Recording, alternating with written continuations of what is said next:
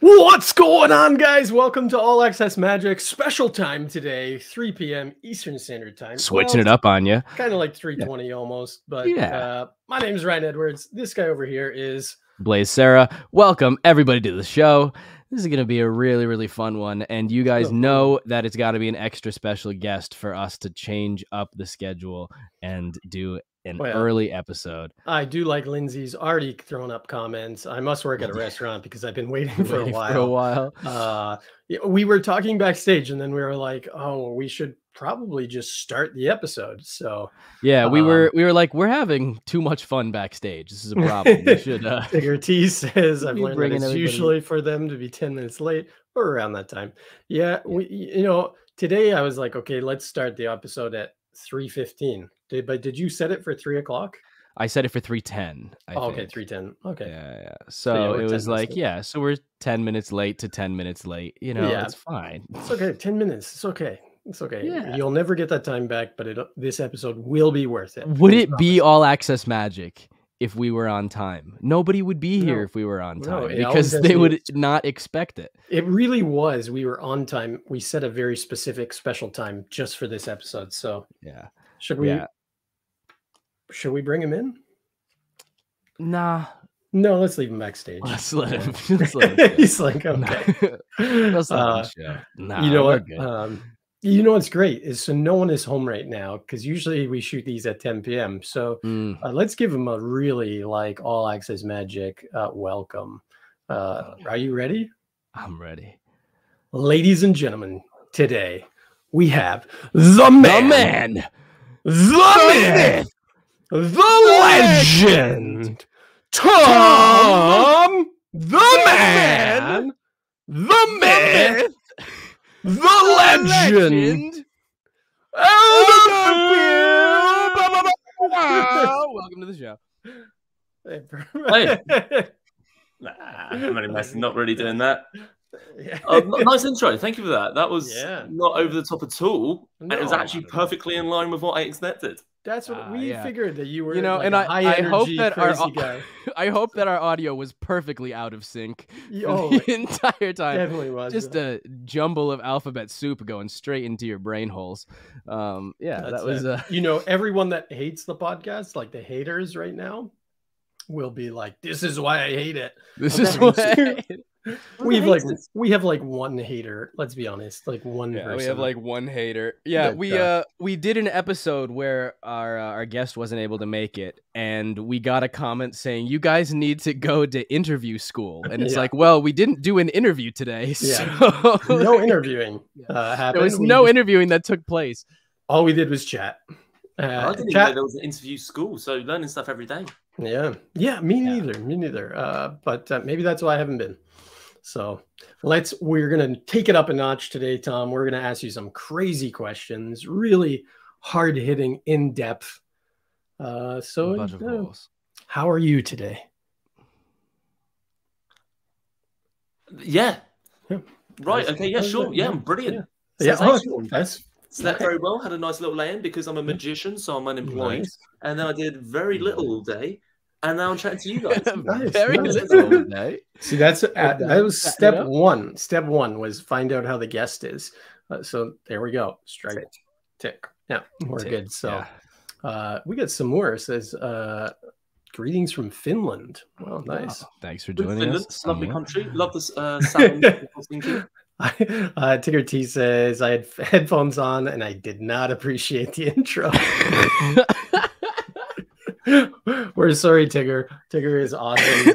She tunes in every single week. So Tigger, that won't happen again. Thanks for watching.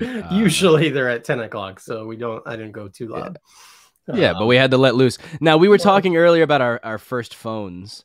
And so I was saying that I would show it during the stream and that you would be upset with me. So my first this wasn't my first phone, but this was a phone that I had in 5th grade. He's like, we're talking about our first phones. No, this is my first phone. No, it wasn't my first. This was my first smartphone. Smartphone, right? And it was the Sony Ericsson Xperia Play. and it is very telling about my upbringing. Okay, so it looks like this from the outside, right? It doesn't look too weird. It looks like an Android phone, right? It's almost like a BlackBerry. It looks like. Yeah, it looks like a BlackBerry, but it has a surprise inside. It's one of those that like you would slide up, right? You know, where the keyboard would be, right? Mm-hmm. So it's got the thing and the slide up. But when you slide it, this is what's inside. Oh, wow. There's no keyboard. It's just a video game. There's no keyboard. It's only video games. That's actually that phone existed. That's actually pretty cool. I'll give them that. That's like a whatchamacallit, the like Nintendo Switch before it became a how did fifth grade Blaze convince his parents? Yeah, your parents. I've got to question them that he should be carrying a video game console around with him at all times. Yeah. So that was my the only thing is when you were in fifth grade, so that was like what, like 2 years ago now? It was 2.5. So, okay, so like I guess internet back then was okay, but no, but like when you were a kid, like how bad were the graphics on that thing? And like slow was like it's got race cars on there, but like they were not racing. They're like like chink chink. Oh, I can't, no, dude. It was not chink chink, bro. It was at least. You win the race, you gotta wait like 12 minutes to see who like for the results to come in. How was the fifth grade during the pandemic? It was rough, you know, like yeah, it was really tough to do online school on my little PSP phone. Yeah. Make sure the teachers didn't catch you. That's it. Yeah. You know, when I was in fifth grade, no, it was sixth grade. You know what our fun was we like stole plasticine out of the cupboard and would shoot them at people in the class. Wait, what is it? Huh? Plaster? Plasticine. Yeah. You know what plasticine is? Like Play-Doh, like Play-Doh. Yeah, like Play-Doh. Yeah. Oh, okay. Yeah. So, but we used to do something way worse than that. We used to take rubber bands, hold it between our fingers like that. Yeah. If I was doing a magic trick, right? And we used to take paper, fold it up really tight. Oh, yeah. We used to do that all the time. Yeah. Really annoying. We used to fold them up like super tight and then fold them into like a V shape and pull them back. And we used to call them like stingers. Yeah. Yeah. And for a good reason. Yeah. Okay, Tom, this is the best burn on you so far. Tom, you look like your dad is Ninja and your mom is Harry Potter. That's quite good. That's a cool thing, I think. I've got cool Harry Potter facts for you here, actually. Cool facts coming right back at you. The first Harry Potter book was released on my date of birth. Now that I'm just saying. Wow. I think I am Harry Potter, so I'm actually taking it as a compliment. Don't know why I now feel old. I was 30 when the first one came out. I thought you were going to say, fun fact, that Harry Potter was first released in the UK. Also, a fun fact. You know what sucks is so I had the original Harry Potter books from the UK because I was in the UK when they released and bought them. And, and since have tossed those out. So, I mean, he looks cool. I think he looks cool. He's Fortnite Shooting Star Ninja. Okay, I didn't know who that was. That's why I was like. I thought it just meant a ninja. No, I think she was definitely talking about. Yeah, that makes sense. Yeah, that was way too complimentary. Otherwise, isn't it? Yeah. You look like a ninja. You can tell your martial arts skills through the. I was going to say, do I look ripped and slick and moving? Ripped and slick and moving. There you go. Yeah. So Tom, we were talking a little bit earlier when we were backstage about what you've been up to since Blackpool, but you had a pretty crazy experience leading up to that of just intense work in Mexico, traveling the world. Yeah. What was that like? Your whole social media endeavor. When did you start working with that team? Oh, it's a weird one. It's a good story. Get ready. And by the way, in case you don't know what I'm talking about, I did those. Do you know you see those really annoying social media videos? Apologies, I'm a major part of it. So, in fact, if you have any questions about it, ask it away. If you hate it, just tell me you hate it because I don't care. It's fine. It's okay to hate it. We hate that shit. Like that stuff is the most annoying shit on the internet. Get out of here, bro. Those videos. Fair. No, fair. Honestly, fair. It's a really weird one actually because of course I was actually I was working for Illusionists back in 2020 because, of course, pandemic hit, and they kindly reached out and they were like, hey, come work for us. I was like, thank you so much. Lost all my work. I'm sure as magicians did, but I had a few ideas that I wanted to present to them. So they looked after me very nicely. And then it's funny, as soon as they did that, I then got offered to do a TV show. So then I worked on that TV show, which was the right process because, of course, COVID, we ended up being locked on the set. And then during that whole time, Julius Dean was messaging me saying, come out to Mexico. And I was like, bit much during a pandemic, mate, calm down. And then he kept messaging me it. And then it came to a point at the start of November 2020, I was like, I'll come out for 1 week. I'll come out for 1 week. Yeah. So I went out there, and of course, I told the Illusionist crew, I was like, I'm going to be gone for a week. I was out there for a week, and I sort of learned this game. I sort of saw it as a game. Like, it's like using my creativity in a new way to basically just hack the internet, as it were. Because I wouldn't say the content is necessarily amazing content, but it certainly works to the internet's algorithm. So I ended up coming up with a few ideas. They went very well. And Julius liked the fact they went well because, of course, it is a business at the end of the day. And then he then was able to keep me for another week, let's just say. And then so I did 2 weeks.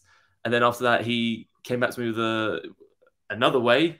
And then I ended up being there for a year and a half. It was really bad. It's kind of weird, actually, because I called him to say, I'm available for Mexico now. He went, brilliant. Car's picking up in 4 hours. This is like 10 o'clock at night. So my poor parents went to bed with me just down the road. And they woke up to a text from me saying, hi, I'm in Mexico now. I'll be back in a week. A year and a half later, I'm like, I'm back now. I'm sorry. I still love you. Please don't hate me. That's crazy.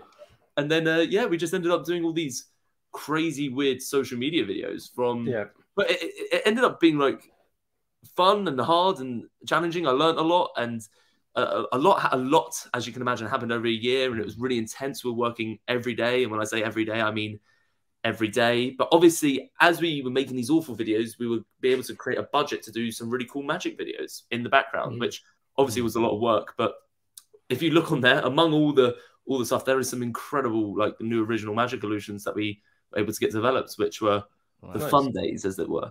But yeah. No, it's all a bit crazy. I like Tigger T says, Ryan was ready to murder someone that day. So a couple of weeks ago, we watched some TikTok videos. Oh no! As a fill-in on one of the episodes. Yeah. It is a bad idea, but I mean, some of them are just torturous, and I just could not bear to watch some of the content that people are saying is great content. Like, no. It's quite funny. A lot of people get like angry at it and like they hate it, and I'm like, just don't watch it. And like, but it's annoying. Totally. I understand, like, it's a business at the end of the day. It really is. Like, people don't realize, like, anymore. Social media now is a business. Like, look at all of these content creators. They're not creating great content because they love you so much. It's because they need to feed their narcissism because they want everyone to watch them and they want to make a load of money. Like, I wouldn't sit and watch them, but that was our episode. That was our episode. So was like, while we're waiting, like, neither of us watch when we're on social media. We don't really watch like magic, TikToks or whatever. So we were like, let's just see what the hashtag magic top trending videos are. And so we go through and we were like, there's Joel, and we were like, okay, like that's he's, like, Joel's doing it, and then we were like, okay, that's pretty good. And then we were like, okay, like, it's the same kind of pattern, like the rate the magic. And so we weren't laughing at the individual videos of Joel. We were laughing at the fact that everything is rate the magic. And so then. And then we were like, I love Joel so much. He's a very good friend, but he's super nice. He is like, he actually pioneered like TikTok magic, and as annoying as it is, because you see the same algorithms being like the same thing being done and again. You have to also respect him. It's because there's no one else creating new trends. He creates a trend, and then he bleeds it dry, and he has to come up with another trend, which all these other magicians are bleeding dry because none of them are creative enough to come up with their own concepts. And Joel was not the bad one when we were going definitely through. Not. I know Joel was the best one, and then it kept getting worse as we went through the hashtag. Yeah, it got worse. And I'm not going to say any names, but I know Joel's the best one. Some were real, just horrendous. And so it was, after watching them for 20 minutes, I would just want to shoot myself. But yeah. Now, when you were talking about, it was an interesting thing when because Julius also, like, at Blackpool a few of the days in a row. Like we got lunch and stuff, and we were chatting. And the first day, he said, like, at the beginning of the conversation, he was like, I know my videos are shit. He was like, you don't even have to say it. And then we went to the conversation. I was like, I wasn't going to say your videos are shit, but I was thinking it. And then it's like, he was like, yeah, you know, it's like we do all of these, you know, videos that we know work, like with the algorithm and everything with viewer retention. And then we can make like the more exciting creative videos. But it's interesting, like that you said the same thing just now, where you were like, "Oh yeah, I know that they're awful." Do you in the moment while you're making the video go like, "Oh man, this is shit. We're trying to trudge through to make this thing," or are you making it going like, "Oh, that's a fun idea. Let's make it," and then after the fact reflecting on it and going like, "Oh, that wasn't like, you know." Well, I should point out that I've made like over 750 videos in this year and a half. Like, so it's a big spectrum. Yeah. And I can tell you what, within those time periods, like there'll be video ideas that I go, that's actually a really funny video. And within those 750, there are some really funny, great videos. There are some that I'll be like, that's smart. Not because necessarily it's a smart like concept and stuff, but it's smart because I know it will play to the algorithm and I know it will go viral. And I'm quite proud of my creative thinking to make sure that you can withhold the viewer there.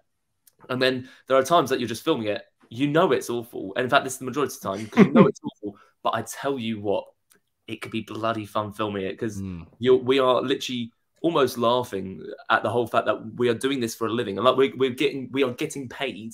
We're not doing this for our own entertainment. I tell you what, if I was doing it and not getting paid, weird.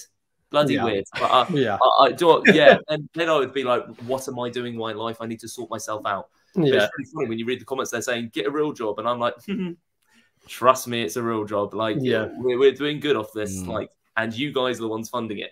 It's really funny, and it's also a thing that could be looked at and broken down for all businesses, and including even what you're doing here. Because of course, we've just created like a tick list of like 50 things, and if you tick all of those 50 things, you're going to get 1 billion views on your video. But the thing is, most of the time we try and tick about 40, and that's why we get 100 to 500 million views on a video.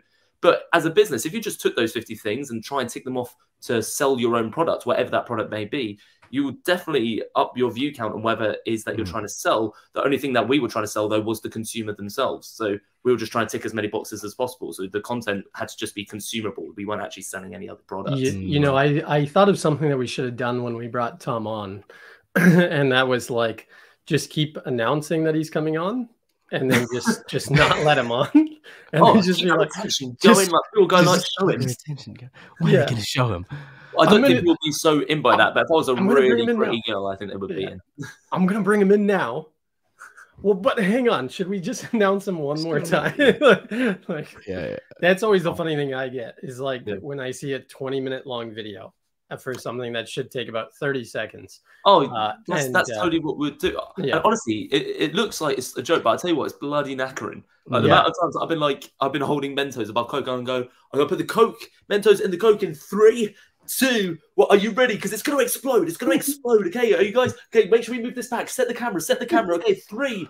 Oh, that's 5. We'll do it from 5. Why not go from 5? 5, 4, 3. Oh, should we add another Mento? Let's put one more Mento there. We've got more bottles of Coke. Okay, add another bottle of Coke. Why not? Let's do one either side. Okay, 3, 2, 1. Oh, you watch. Oh, don't move the camera back. I don't want it to get wet. Honestly, I've gone for days. And oh my god. But I tell you what, you can watch it.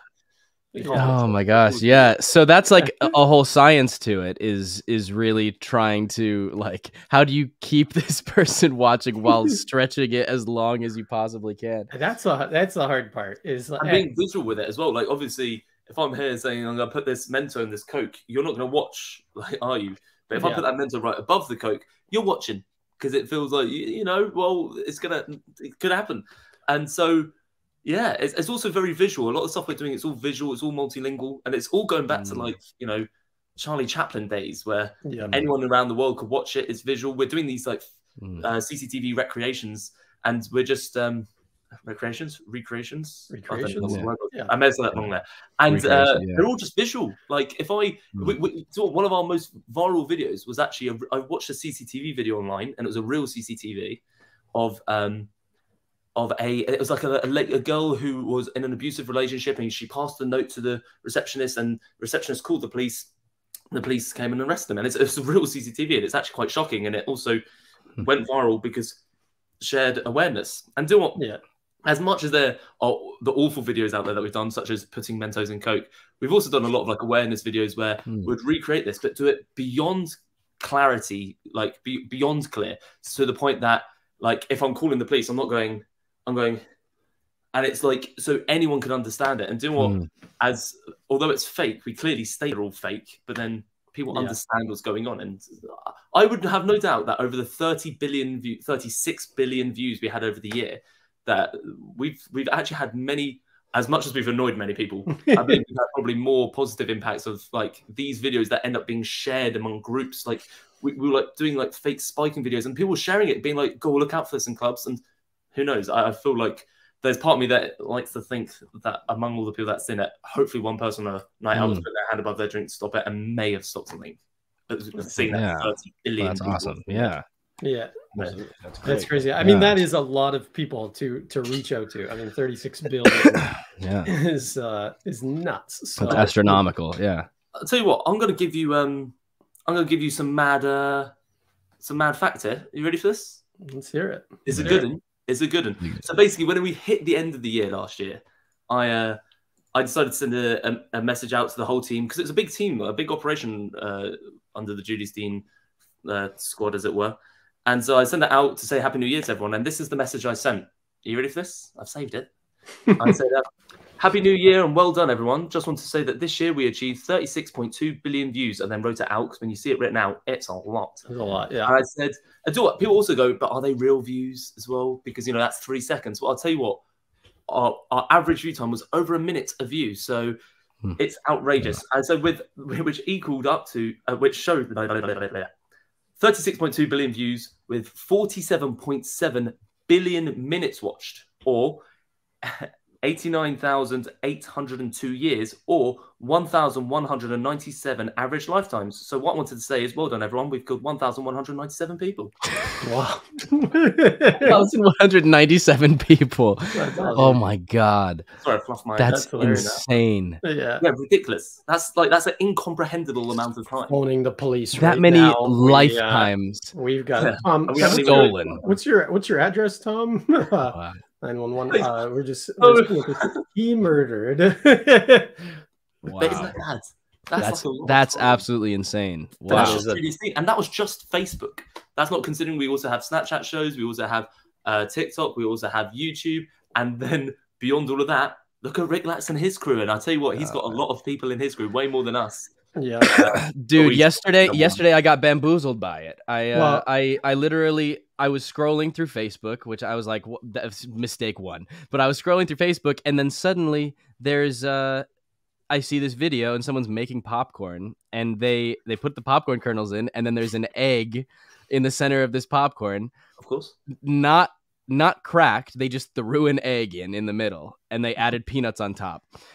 And then I was like, why the fuck is the egg in there? And then I was like, that's what they want me to think. Literally.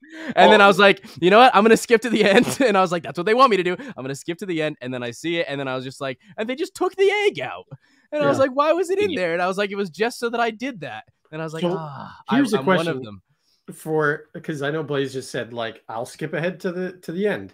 Because I would do that. If there's something that I go, oh, that's interesting. And I know that the video is going to be a bunch of bullshit for 15 minutes and then maybe get to the end and you skip through. What does that do for you guys? Does that do it's okay, because do you know what? It's like it still adds up to it can be actually really helpful. It can actually help the video more because it's still time that you're still watching. You're still going to the end to watch the end. But what most people do, they watch about 30 seconds, they go, oh bugger. They scroll to the last 10 seconds where they're forced to normally have to watch an advert, which is what the whole business is. Then as the videos starts playing again, they've gone, oh, I've gone too far. I've gone back. You have to go back again to make sure because you still want to see watch time. Go back again. It basically, the algorithm's going, oh my gosh, this is engaging content. People are going back. They want to see every part of this. And it just makes it too better. Yeah. It's quite funny. And that's the reason I'll look down and see like the little yellow marks where I know it's going to be an ad and be like, all right, let's move past that. Because I do not want to watch an ad already. And even then, they do catch you back up and they still play it, don't they? Yeah, it's brilliant. Yeah. And that's a real piss off. But yeah. Now, when you oh, what were you gonna say? Oh, this is funny. Lindsay said it's 999 in London, dude, not 911. Why bait me out, Lindsay? Let me call 911. Yeah. It's all right. They'll never catch me. Now, I'm curious then, because with that many videos that you're generating in a year and a half, there's so many ideas that need to be created. And so what was your day-to-day like? Do you have like scheduled like brainstorm sesh, like we're going to get the whole team together, we're going to write out a ton of things and then we're going to start filming, or did they just kind of come randomly? And how was the structure for that kind of like thing? No, you didn't really have time. It was wake up at 9, have a PT trainer train you till 9:30, then have breakfast that gets cooked for you. Obviously, like it was a full operation. We had a chef, we had a PT, we had cleaners to make sure that everything just kept going non-stop. And so yeah, you would have your PT, then you have your breakfast. Then I would go off and do a prop run. I could sometimes bring Lee with me, sometimes bring Julius, sometimes bring Chloe, who's the PA, who's amazing. She was like as she could speak Spanish, she could find anything in Mexico if we ever needed something, or large shipments. I don't know if you've had to try and ship something to Mexico, but it is tricky. And she would sort that all out. Then on the prop run, we'd just buy anything we need. Whether like I'm literally while walking around, I'll just come up with an idea. I'll be like, that's a big pot. Let's make someone a gigantic flower. Hilarious. Off that goes. Yep, lovely, lovely, lovely. You start thinking of ideas the next day. You just keep picking stuff up, and you then bring that back. We normally get back around 12. We'd then make anything that needs to be made. We had all the builders tools out there. We didn't have any prop builders. It literally would just do it ourselves. Luckily, like it was either me making it, or we had a guy called Emmy who's really good, or Josh, who are Josh is like, it's crazy. Josh worked in construction and was just good friends with Julius, and they met on a cruise ship and they're like best friends. And so then he was just brought into this, and he's a great actor. And then Emmy, Julius just met on the streets of Playa del Carmen in Mexico, who is a personal trainer as well, who just was great energy. And then he was just going like, yeah, I'll do anything. It was like, brilliant. Okay, could you cut a hole into that with the Dremel? Be careful, wear glasses. He's not wearing glasses. Okay, do whatever you want. Okay, off you go. And then we would then have lunch at 1, and then we'd start filming the first video around 1:30/2. We'd like have to, of course, set the scene, normally with Lee setting camera and me setting up whatever we need to set up, whether that be like a fake doctor's surgery, whether that be a prank setting up, or whatever needs to be done, we'll do it. Then we normally finish the first video by around 3:30/4. We then have people start to pack that way as we start to set up the next video. We then film the next video till about 7/8. We then all stop and have dinner. We then take that footage straight up to Louis in the edit suites, and then Louis. We also had Artin. We had loads of people, like quite a few editors all over, because of course Eugene. We had to edit it initially for a certain social. Then they'd be given those videos. Then of course we'd sit with them, tell them what has to be cut out, what needs to be cut in, and how it should be going together. Where there's zoom ins, where there's zoom outs, what text needs to be added, where there needs to be more clarity, where the clarity was fine, where I don't know, like someone went out of character for a moment, cut that bit out, whatever. They would then do those edits till about midnight. Then Julius would then review all those edits, and he'll go through them all, and he would be the last eye on it. He literally, I can't exaggerate to you, when you would hand him a laptop and he could sometimes just go, nope, board, next, within a second. Like you really had to grab him straight away, and then he'll be going frame by frame, making sure it's perfect. That would normally then get posted at like 1 in the morning, one may get posted at like 2 in the morning. Eugene would then get those videos onto the next day and then repurpose them for other social content, such as TikTok, Snapchat, YouTube, all that jazz, while the whole cycle repeats. Wow. Every day, 7 days a week. So then but when you film that first video in the morning, is that an idea from the night before? Like, it could be from that morning. It could be from the morning. Night before, it could be from a week ago. It's literally like I said, when you do 700 videos, we would do like, we would sort of like play an idea that we know would go viral, because we had sort of used the technique before to go viral, and we'll test something new as well. And then when you have to do that, because of course through those tests, you then go, that's like the new thing, right? We'll do that again the next day. Yeah. And because of course everyone's copying everyone in social media. It's quite hard for a magician. Obviously comedy wouldn't even understand at all. That's why it's magicians doing this. Like, in Magic World, it's wrong to copy. And I tell you what, when people started copying my ideas at the start, I hated it. And I realized I am talking so fast. So you guys you can like adjust the speed of this, by the way, just so people know, because I know I talk fast. I'm trying to just tell you so much. No, it's good. Don't worry about it. And basically, like, everyone's sort of copying everyone. If someone sees that like is worked, then they will take it to their own twist on it. So you had to like keep up and create the new trends. And like beyond Rick Lax, there are so many of these smaller pages. Like me, like Julius and Rick Lax were like the big dogs, as it were, and especially in the Magic world. But I was gonna say, did Rick come? Because I know Rick he was getting killed for his videos back in the day when they started, right? Was he the originator, and then Julius? Because I think I heard of Julius after Rick, but I maybe because Rick was getting shit on so much. Way. I feel like Rick probably started this whole trend of these types of videos, and then Julius came along, sort of saw the idea, and you know. I was going to say, I know Julius wasn't as big in the Magic community originally as Rick was. So Rick was probably, they may have been simultaneous, but Rick would have been seen by us probably more than Julius was. And they were doing different kinds of content, because I feel like at the beginning, Julius was really going viral from the reaction videos of him doing stuff like with people in public, whereas like Rick was like himself in his bedroom, just being like, put your finger on the screen, press like to lock in your answer. It's crazy, because I remember we all like sort of hated both of their videos at the time, which is, I find it was so funny. We all hated their videos at the time, and I don't think they even, I think maybe they're both just a lot smarter than any of us took credit for, because they were actually jumping ahead of this game that didn't even exist yet.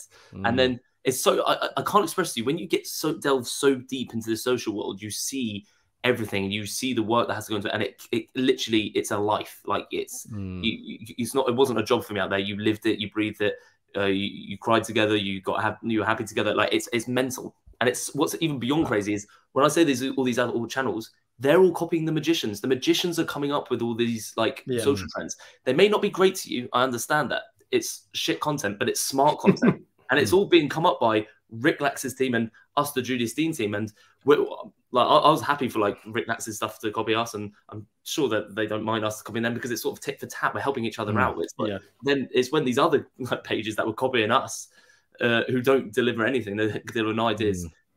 It's mad to express to you how much magicians really have influenced this internet, and like we very quickly overlook it. But Rick Lax and Julius Dean, and like all of Rick Lax's team, like they are so like something. It was really funny. You see it from a different light. I watched some of these videos, and I would go, Adam Trent, that is a great idea, mate. Fair play. I could see that going viral, and the next day it goes viral. You go like, fair play. The crazy thing is you never see Rick Lax on videos anymore. Right? No, like Rick doesn't do the videos anymore. Social media now. Yeah, it's crazy, because like he was the only guy forever, and then it was Adam, then it was Xavier, Justin, and then Justin's whole family and friends and everybody else got involved, and now everybody seems to have their own channel of stuff. So I think Rick Lax sort of gets, like, some people get their kick out of like being seen, being on camera.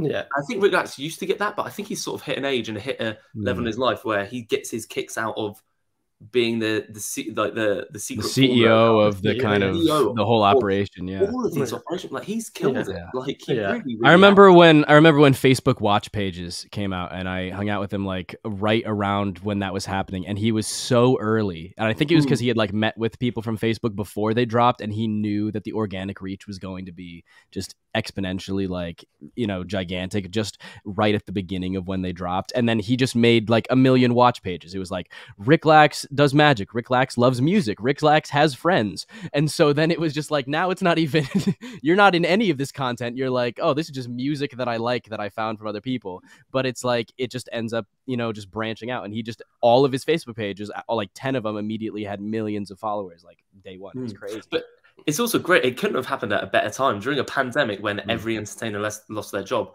I mean, he's got over 100 employees. We probably had like everyone included, like hitting 30 to 50 employees. Like, but like, there's so much that goes on behind the scenes you don't even see. Like, or even just like keeping some prop. Like, we had some like great prop builders that were like, yeah, we lost a lot of work, a lot of TV work. So, and we were giving them work through that. And we even had like, there's so much that actually people don't see, because of course it's so easy to hate. But like, we had like these, like, for example, there was a barber who would be cutting our hair out there, who used to work in a barber shop. And he's like saying, like, things are getting quite spicy in this barber shop. I really want to stop. And we were significantly overpaying him, like enough so that he could quit that job just so he would do our hair once a month. And like, became his own freelance barber. And like a month later, that barber shop where he used to work at got like shut up and stuff. And it's like, bloody hell, like it's kind of terrifying. Like that happened. And then we also, like, there's so many stories that it's not my place to say. But there's so much that has gone on behind the scenes. So many like good. There's so much good and there's so much bad that has come out from all of this. Yeah. But yeah, it's quite fascinating. One day when Julius is willing to talk about all the stories, then hey, I'll be a lot more, even more than I am now. I'm being very open. No, we appreciate it. Man. Yeah, you deserve to know. It's kind of crazy. This comment came in and it made me laugh really hard, so I got to bring this up. Blaze is going to cosplay of The Rock from the 90s today. Okay, I get it, Lindsay. I found a picture as well. Okay, it's so good. Okay, I get it. Yeah, I had it. Okay. Do you have a chain? Or here, just wrap the cord around. Just wrap the cord around. I mean, I've got you this. You do have a chain. Oh boy. I don't have like a just chain. Well, if I put this in the back, then I mean. There you go. Yeah. Oh right. yeah. So now we're. Wow. Wow. Yeah. Let's bring that back up. That's good. That's gonna. He's Dwayne. I'm Blaine. Yeah. David Blaine. David Blaine. Wow. Well, Tom, I think it's probably that time in the show that we get to know you a little better, because for some of us don't know you that well, and you know, you've kind of been in Mexico for a while, so so we got to get to know you. Also, I'm going to BRB so you can explain to him what this means in a couple seconds. Ladies and gentlemen, it's that time. It's time for 20 questions. It's time for 20 questions. Yeah, it's time for 20 questions. It's time for 20 questions. Yeah, put 2 minutes on the clock. 2 minutes on the clock. Put 2 minutes on the clock. 2 minutes on the clock. Here we go.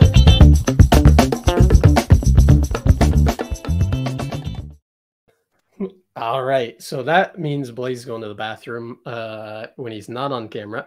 For everyone watching, anytime Blaze is gone, he has to go to the bathroom all the time. I'm shocked that he makes it through podcasts.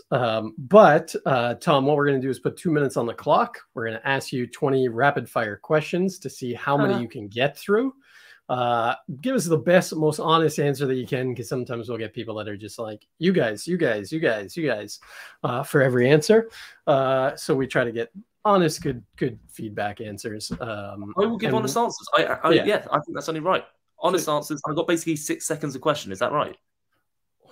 You know what? I haven't done the math, but that makes sense. Yeah, about 6 seconds. Yeah, it's 6 seconds. Yeah, give or take. But that's us asking the question and you answering. So that's probably like 3 seconds question. 20 seconds. 6 seconds. 6 seconds, 20 questions, 2 minutes. Banging. Okay. Yeah.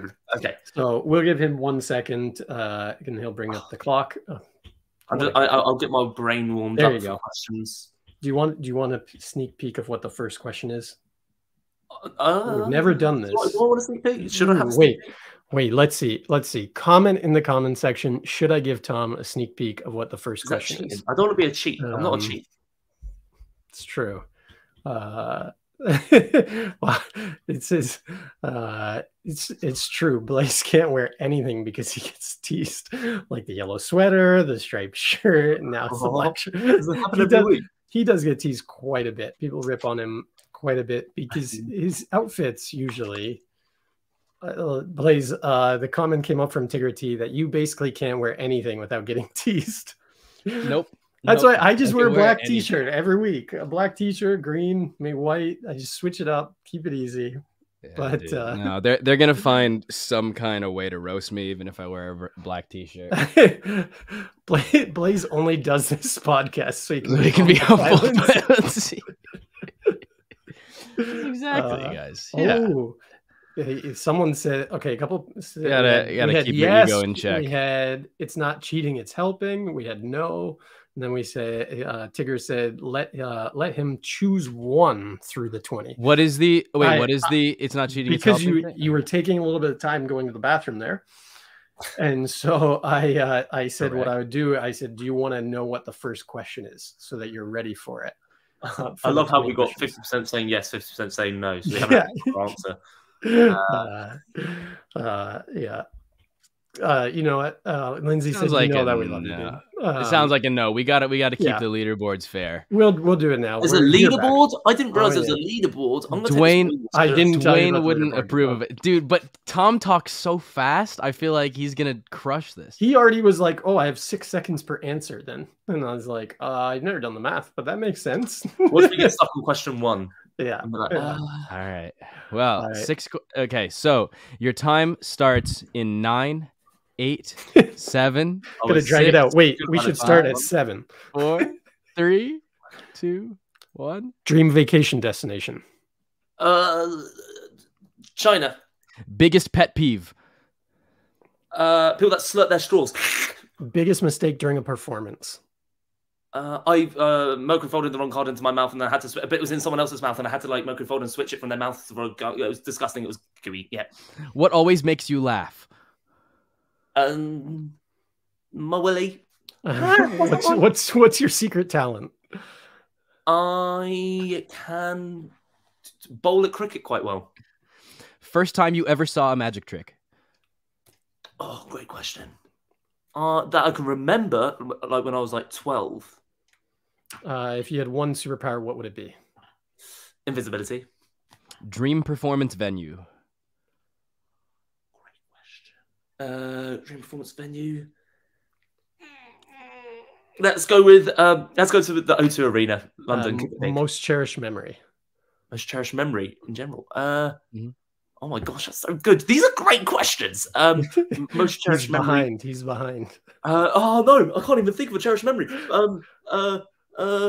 Show my grandparents a trick. I've got it on video. It's a really nice video, but before they passed away. Favorite food? Chinese. Favorite movie? Hot Fuzz. What's the worst job you ever had? I've only ever been a magician. Favorite magician. Sorry? Favorite magician. Darren Brown. If you won the lottery, what's the first thing you'd buy? A health checkup for all my family. Good choice. What's your most highly recommended magic product or book? Magic product or book? Oh my gosh, I haven't even got. The Paul Harris True Astonishments. They're all great. If you could remake any movie and star in it, what would it be? Harry Potter. Oh, and that is right at the time. Was that 20? Yeah, you got no. You didn't make it to 20. You got through 16. No. You got through 16. 16. Oh, not bad. That's it, like an average, maybe slightly above average, maybe slightly below average. Yeah. Yeah, that sounds about right with me. Yeah. No. It's slightly above average for our guests. Yeah. A lot of people get I think a lot of people get caught up around 15, like most highly.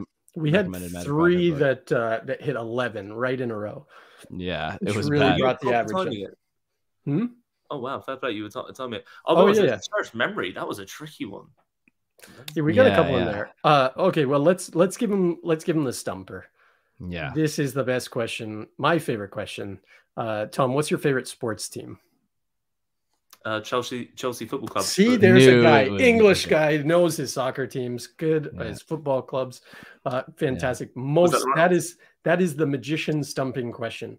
Usually we make it through 19, and then we ask a magician what their favorite sports team is, and then it's like they go sport. I have to think of one. What is that? Lindsay's got a question.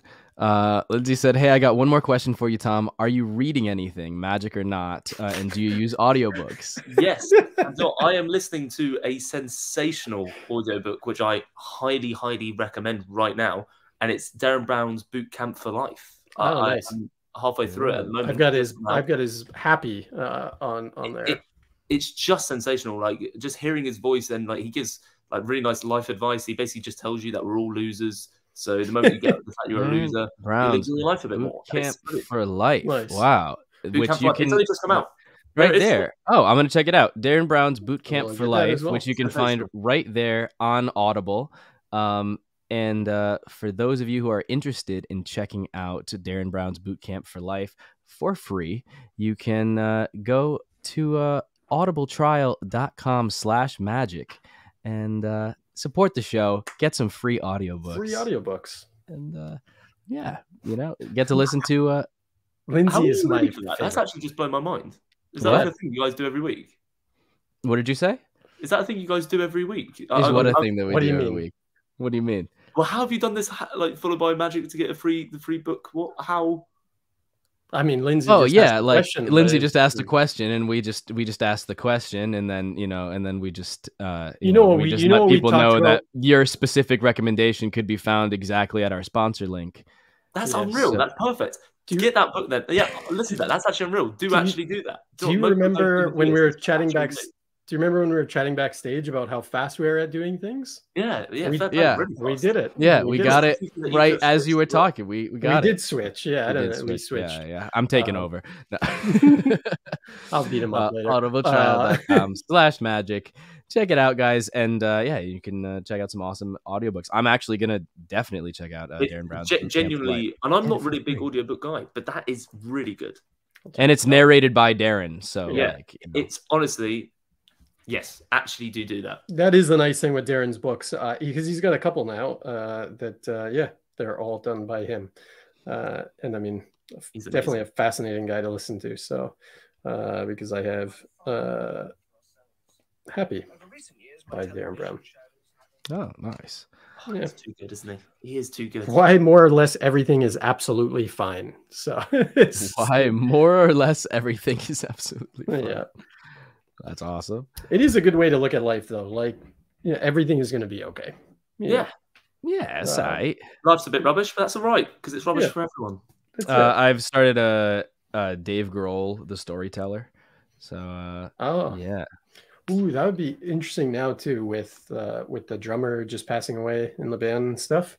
Yeah, honestly, I just lied. I just opened up my Audible and I share my Audible account with my dad, and I noticed that he just started Dave Grohl, the storyteller, and I still haven't finished my book recommendation from last. We're going to kick him out for lying, Tom. So we're going to take over the podcast now. Just me and you, a little calmer, a little more real than the guy that lies. Who's going to, but what a great liar to tell you they lied immediately after doing it, though. Great in some ways, awful in another way. I want to think of what are some instances where would not go over well.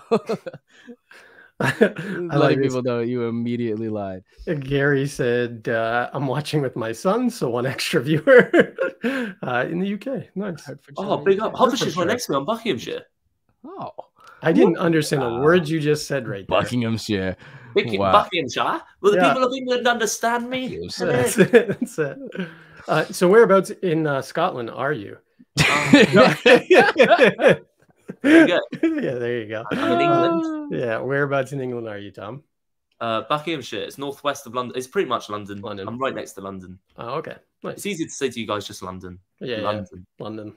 I've been to England quite a few times. Well, a few times anyways, but I stayed in like Birmingham and stuff. And then I forget where I went the second time. But and then I went over to Wales and then to Blackpool. I mean, Blackpool's lovely. Yeah, it's a beautiful place. Oh, good. For like being mugged or getting. I actually did get mugged there. Did you get mugged in Blackpool? Just not this Blackpool, but Blackpool before. I was lecturing there. Well, obviously 2 years ago because of the pandemic. Yeah, I was lecturing, and I came back, and my window. I'm on the 3rd floor, by the way. My window was up. I was like, there's a footprint on the bed, and my bag was missing. I was like, hang on, that can't be right. I look out the window. I'm 3 stories up. There is scaffolding now. I'm like, no crazy nutter is climbing up that. They'd stole my bag with like all my laptop, my drone, my magic books. Oh man. Oh my god. I had so many magic ideas in there as well. 3, I think. I think I had 3 magic notepads. It's Blackpool, it's a great, lovely destination. Lovely destination. Lovely vacation destination. Amazing. We have an interesting question. Not one of these books, is it, Tom? With all your ideas in it? Like, that is it. What are you doing with my books? Have you been releasing my products? eBay. I found it on eBay. eBay. Ideas. I'm in. There was a couple of questions that came in though. Brooklyn said, Tom, can I ask if you started performing magic or creating magic first? Do people start with creating it? Because fair play if they do. That's actually miracles work, I think. I started off with performing it. I've always done drama, acting, and all that jazz. And then I learned to levitate, and I went into school, and kids thought it was almost cool because I was definitely not cool at school, just like the most of us. And I started creating when I was about 15, and that's when I used to Skype with Shin. Funny enough, like I used to, obviously because I was in the UK, I used to stay up till like midnight, 1 in the morning on school nights, just doing ideas with Shin. And yeah, that went on for like we did that for like 2 years, and we used to Skype like most nights. It's actually crazy. Awesome. Wow. And yeah, I mean, then dope. Been creating ever since. And then in fact, I was wishing when he first created his Instagram account, because I remember being like, hey, bro, I think this Instagram thing's a kind of big thing for us to post our ideas. And then we both put some Instagram videos up.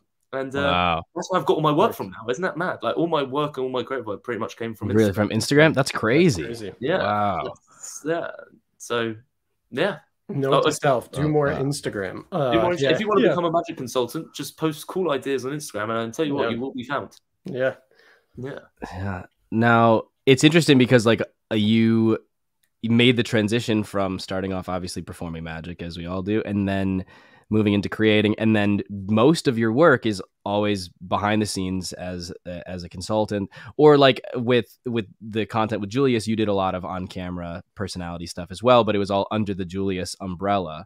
Did you not have any interest, or do you have any interest in the future in like just pursuing Tom Elderfield the performer? Oh, I do have great interest as Tom Elderfield the performer. I did a kids TV show, funny enough, with Joel on Sky Kids just before. Oh, I heard about that. Yeah. But that's very much in the UK. And obviously, I really do enjoy being on camera, whether that be magic, whether it be acting, whether it be presenting. And yeah, I do intend to go more on camera. But I feel like a lot of magicians, like they end up on camera, but they haven't worked behind the scenes. And from working behind the scenes, I feel like I can bring a lot more to on camera, just because I understand how it all works. I understand the ideas that I can deliver myself. And in fact, when I did I worked behind the scenes on a Vice's first ever magic show here in the UK with my friend Ryan Tricks. Did all good. And a year later, they contacted me saying, hey, we wanted more of a funny guy. So they didn't call Ryan up, did they? I'm all good with it. So they're like, could you go on camera? And I did these anti-smoking campaigns. I saw that. And it was due for like 3 videos, but then they ended up commissioning 5 of them. And I felt like because I'd worked behind the scenes at this point, hitting near 5 years at this, it would have been about 4 years, because I'd worked behind the scenes, mainly starting off with Dynamo, who had taught me a lot. I feel like I had sort of jumped ahead of the game, because I started with the big dogs, watching exactly how it's done, rather than trying to be my own show, I felt like I knew exactly how this would work. And it was very efficient filming. It was very efficient creative of the magic. I created the tricks as well. I played my own consultant and my own performer, but I just was very good at seeing through the camera's eyes to make sure I got all my angles to hopefully make it more deceptive. And I do, basically, the answer to the question is, yes, I do plan to be more on camera. But from being behind the scenes, I feel like it's actually improving my game on camera in the longer run.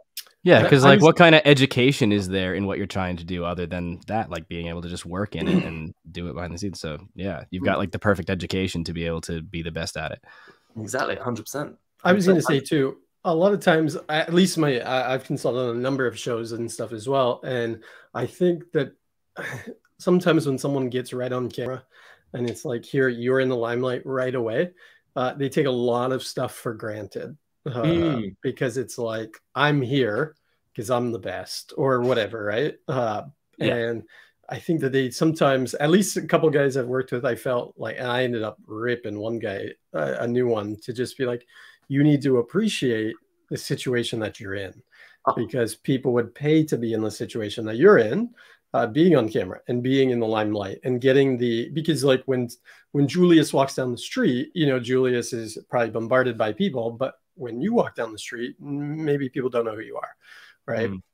And I said, so you need to appreciate everybody that's behind the scenes. So I feel like as someone that came from behind the scenes to now being on camera, it's like you see so much more of what is going on behind the scenes to appreciate that more, if that makes sense. 100%. 100%. I do. I remember, like, it is whether I'm working in front of camera or even behind the camera, because even when I'm behind the camera and I've got a magic talent that I'm looking after, I want to make sure the whole crew loves that magic talent. So I remember, like, certain times, and I'm not going to say which magicians it is that I work for, I've been like, go say thank you to that sound guy because he's just fixed that, and go appreciate the DOP. And then the DOP in his lunch break starts getting really cool shots, not because he has to, but because he cares now. And I remember like there are multiple times, like before any films, that I'll go straight up to whoever's running sound and be like, hey, just to let you know, you are my point of call if things go wrong. If I start saying something wrong with sound, I know you're amazing. I know you've smashed your job. but just go along with it if that's okay. And then at the end of the day, you thank everyone, you buy them all a drink. And I tell you what, the next day on shoot, they will put in more work for you, and you get better results. Like, because you go like, I want to help this kid, you know, because he's like just being nice. It's mad how just being nice gets you a difference. Yeah, it's crazy. It's crazy. I remember a couple shows I worked on getting called from the producers being like, "You have to come back to set." Because we are not going to talk to the talent. We only want to talk to you because the talent didn't do exactly what you said and appreciate everybody. It was, I'm the show. And it was like, well, you're not the show without any of these people. So appreciate these people so much. So yeah, that's funny. That's what Dynamo did. That Dynamo taught me this very early on, because I joined him on his arena show. And arena shows, or any show for that matter, especially those on that scale, though, it's ridiculous. Like there's a whole half day of them building building a stage. It's hard to comprehend unless you see it. Then packing it away into 13 lorries, and then those people shipping it around, and it takes ages. And of course, I was only brought in to do the magic side with Harry. But then D would come in and just watch it being put up and go around and say thank you to people, thanks to people. If they ever wanted videos or photos, he would always do it. If they ever wanted to do a trick, he would always do it. That's one of the things that you barely see from magicians. I don't even do it, but he will always do a trick if someone asks to see it. It's quite amazing. It's because he's very, I think, well, he's not very good. He's not very businessman. He's literally just wants to do magic. You know, that's where his name comes from. It shows when you appreciate your team. I guarantee you they deliver more for you. Yeah. How did that come about? Because you were really young when you started working with Dynamo, right? Yeah. Do you know what? It's actually happened at Blackpool Magic Convention, funny enough. So what I was doing, again, if you want to get magic jobs, if you want to be a future magic consultant, or even if you want to be on camera, just show people. And by that, I mean, I went around Blackpool Magic Convention with a shoebox. Literally, I was walking around with a shoebox, and inside were hundreds of gimmicks that I'd been making. And I was going around showing like the consultants at the time, whoever I thought should see them. I was like, hey, look at that. Changes. That's cool, isn't it? Don't like it. But that vanishes and appears there. Or whatever. I was just showing anyone and everyone I can. And I was always doing like quirky, weird tricks. I was throwing up curly whirly bars. I was doing this thing with my hoodie strings where I'd throw up my tissue and sneeze and it would attach to the hoodie strings. I was just doing weird, anything that people go like, I remember that, you know. And through that, Harry de Cruz saw me, who, again, was also quite young at the time, who was working with Dynamo. And word must have spread to him somehow that I had a new headphone trick, which is actually what I released on Illusionist. And in the Ruskin, obviously, Dynamo actually just called me from distance. He goes, are you Tom? I was like, yes. He went, you've got a cool headphone trick? I went, I do. I was like, sort of came through the crowd. I was like, he's called me, and here I go. I was like, here's the headphones. It does this. And he was like, oh, that's cool. And before he would let me just go off, I then opened my shoebox and I threw everything in front of him. I was like, this, that changes, that vanishes, that appears, that reappears, that. I was like literally throwing it at him. And so not every idea in there was great, but what I think I showed him in that moment was, this kid just comes up with ideas nonstop. And obviously that's the dream. You just want a magician that just is great to jam with. And ultimately that led to him being like, let's hang out one night. We hung out, and then turns out we're really good at jamming together because, you know, he'd throw ideas and I'd throw ideas back. And that's what you need. You need someone that's just not holding back. Sometimes you meet these consultants that hold back because they want to be their future star, whatever it is.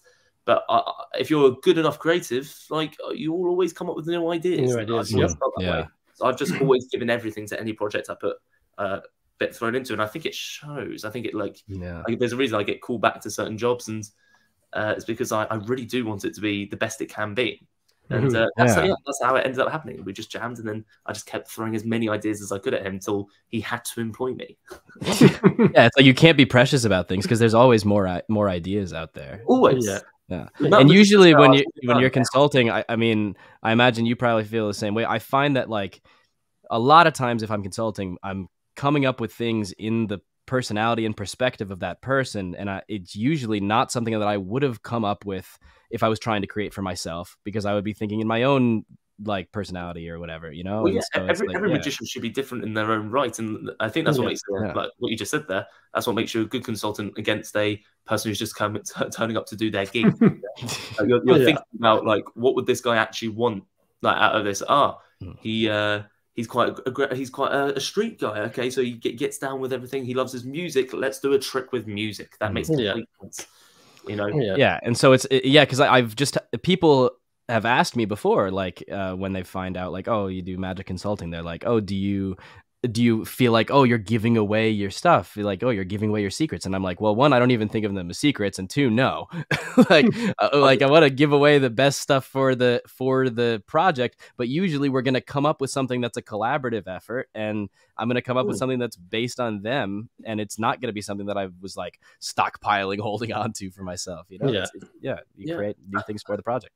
I mean, another thing I think that's helped, as honestly, it's just I've always tried to be friends with the people I'm working with. I've never really seen it as a business, and that's ultimate. I don't think I'm the best consultant in the world, but I tell you what, I'm definitely one of the easiest to work with in the world, and I definitely will deliver the results. So I think that's like I'll be your friend, and then when you're someone's friend, like you genuinely care. Like I've been like stayed up late and I've done ridiculous shifts just because it's my mate, and I don't want him to look like an idiot. I want him to look amazing, you know?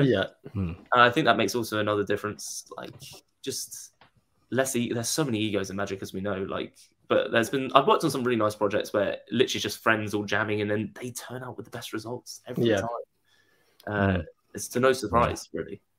But we did have one question that came in. I know we kind of chatted through this a little bit already, but I thought it was kind of interesting. This person, Tomislav, said, about Julius Dean and viral videos, I respect the business and the grind, but do the ends justify the means? You know, it's shit, but it works, basically is the phrase. Everybody has a price. Really true. But I don't think that they're necessarily selling out. They're not trying to sell you something. They're just making content, and you don't have to watch it if you don't like it. So is that what he's saying? So he's basically saying, like, is it really worth selling out for this? Is that what I think that's what he's saying, and I think that, like I said, I think we hit it a little bit already, but I think, you know, obviously Tomislav didn't get it. So it's a great question, and I do understand some people go like, oh, you're a sellout, and I totally respect it, and I can understand that site. But I tell you what, in my eyes, it was a completely new creative route to try. Like it's like my aim wasn't to create the most deceiving trick for the first time. For the first time, I was like, I just want to create the most viral video. They're among, like, it's so generalized. It's like, it's so hard to say, are you against doing this sort of like making these shit videos? It's because it's like saying, are you against music? Because there's so many different types of music. We've made so many different types of videos. Like, because we were making the shit videos that obviously would do well and fund the business, which I don't think is a problem, by the way, because A, you cannot watch it, and B, let's be honest, there's people selling cigarettes and alcohol and a lot worse things into the world. I'm not like, it's not a bad thing. Like, that's a great way of looking at it, though. Yeah, that is a great way. You know, and so, but because we've done that, you fail to look at the side that is, well, because of that, it's meant that it's funded a year and a half of me being able to just create anything I wanted. So it's also funded some incredible magic tricks, and it's also created some incredible fun videos, and it's also made a family for me. And there's the overall question, which is, does it justify the means? It completely does. It's a business, and at the end of the day, it's also at a stage where it's a pandemic. You can't really do magic videos on the streets at that time because everything was being shut down. And so how do you keep a business alive? Like, how do you keep creating content? Well, I think what you said too is like, as good as you don't have to watch the stuff, right? You don't have to watch it. And I think that was the thing with when Rick Lax came out and he got all his Facebook videos, and everybody was hating on the guy, right? And I said, Rick's a super nice guy. Like, I've met Rick a number of times, into his house, he was great. But I said, he's also not creating videos for magicians, and you know, Julius doing magic, and some of the spoof magic stuff is not for magicians to watch either. It's like just a general public thing. And I think a lot of magicians watch it and go like, yeah, I'm going to say some videos are super cringy, but they're not, I'm not the viewer that you're targeting either. It's really funny because also when I've talked this through with magicians, they go like, oh, it's either like a sellout or it's shit content. But I'll tell you what, I've talked with a lot of people about these videos. Obviously, it's been my life. Yeah. And the other day, I was sat with 3 lawyers, right? And they're all asking about it, and I was telling them about it. And I was explaining like a video, which would be considered an awful video. And it's one of the magicians would go awful. But these 3 guys who don't watch social media, who have not, like, they don't have social media. Literally, they don't have it. They're like, that's genius. That's genius. I was like, obviously it's genius. There's a reason we're the #1 most viewed page in the world. like being seen more than any company out there. Like that there's a smart element to it. So it's very easy to look at like, oh, it's stupid. Well, if it's stupid and also if it's easy as well, I'd recommend doing it because you could retire early, very early, within a month. Crazy. You know? So that's a long question. I don't know if I fully answered the question though. If I haven't, I think that's ask a more defined question, and I'll literally tell you everything. I think that's good.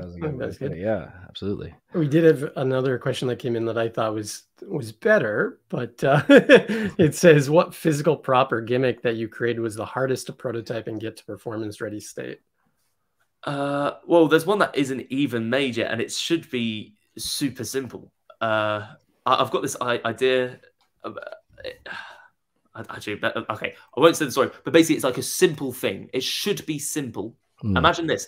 Like, it's the most simple prop in the world. It's literally like printing something, but it's the hardest thing I've ever had to try and make. I've had the idea for 10 years, and like it's to the point that I learned how to do like 3D graphics on my computer just so I could share it with some magic friends to be like, how can we make this thing? Because it's so cool. But in the real world of what I've actually made and created, which I'm not under NDA to not to be allowed to say, what's the physical document that you've created that's the hardest prototype? It was probably this is a good question. The smoke ring. Was we should watch the trailer for that. We should. For those who don't know, I made a fake product called the smoke ring.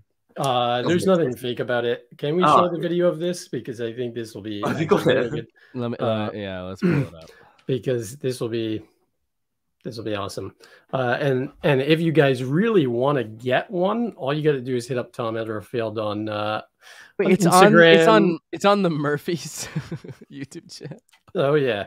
It's a black label certified. Oh yeah, it's got black label. Of course, it's a smoke ring. It's had to. This is one of the greatest videos. This is going to be a throwback. I look nothing like this. It's going to be his hair. Your hair was blue at the time, wasn't it? No, purple. Oh, okay, purple. Color of the lighting. Yeah. Okay, I'm gonna. I'll switch over to. And after this, I've actually got a really good answer for the prop. I've thought of it. It doesn't exist yet. So if anyone here can help me fix it, I'm going to tell you an incredible trick idea. I'm going to share a trick idea. Hopefully, someone can help me make it. It's so annoying. There we go.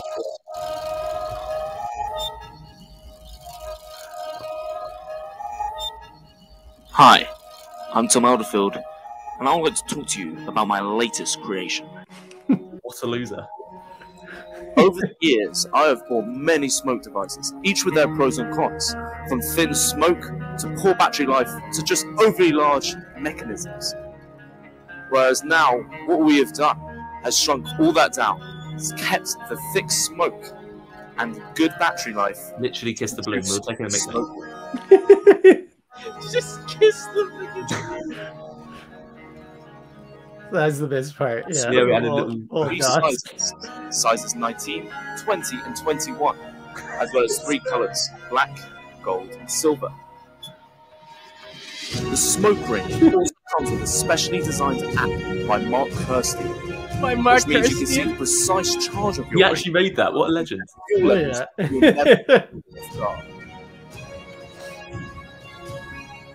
So good.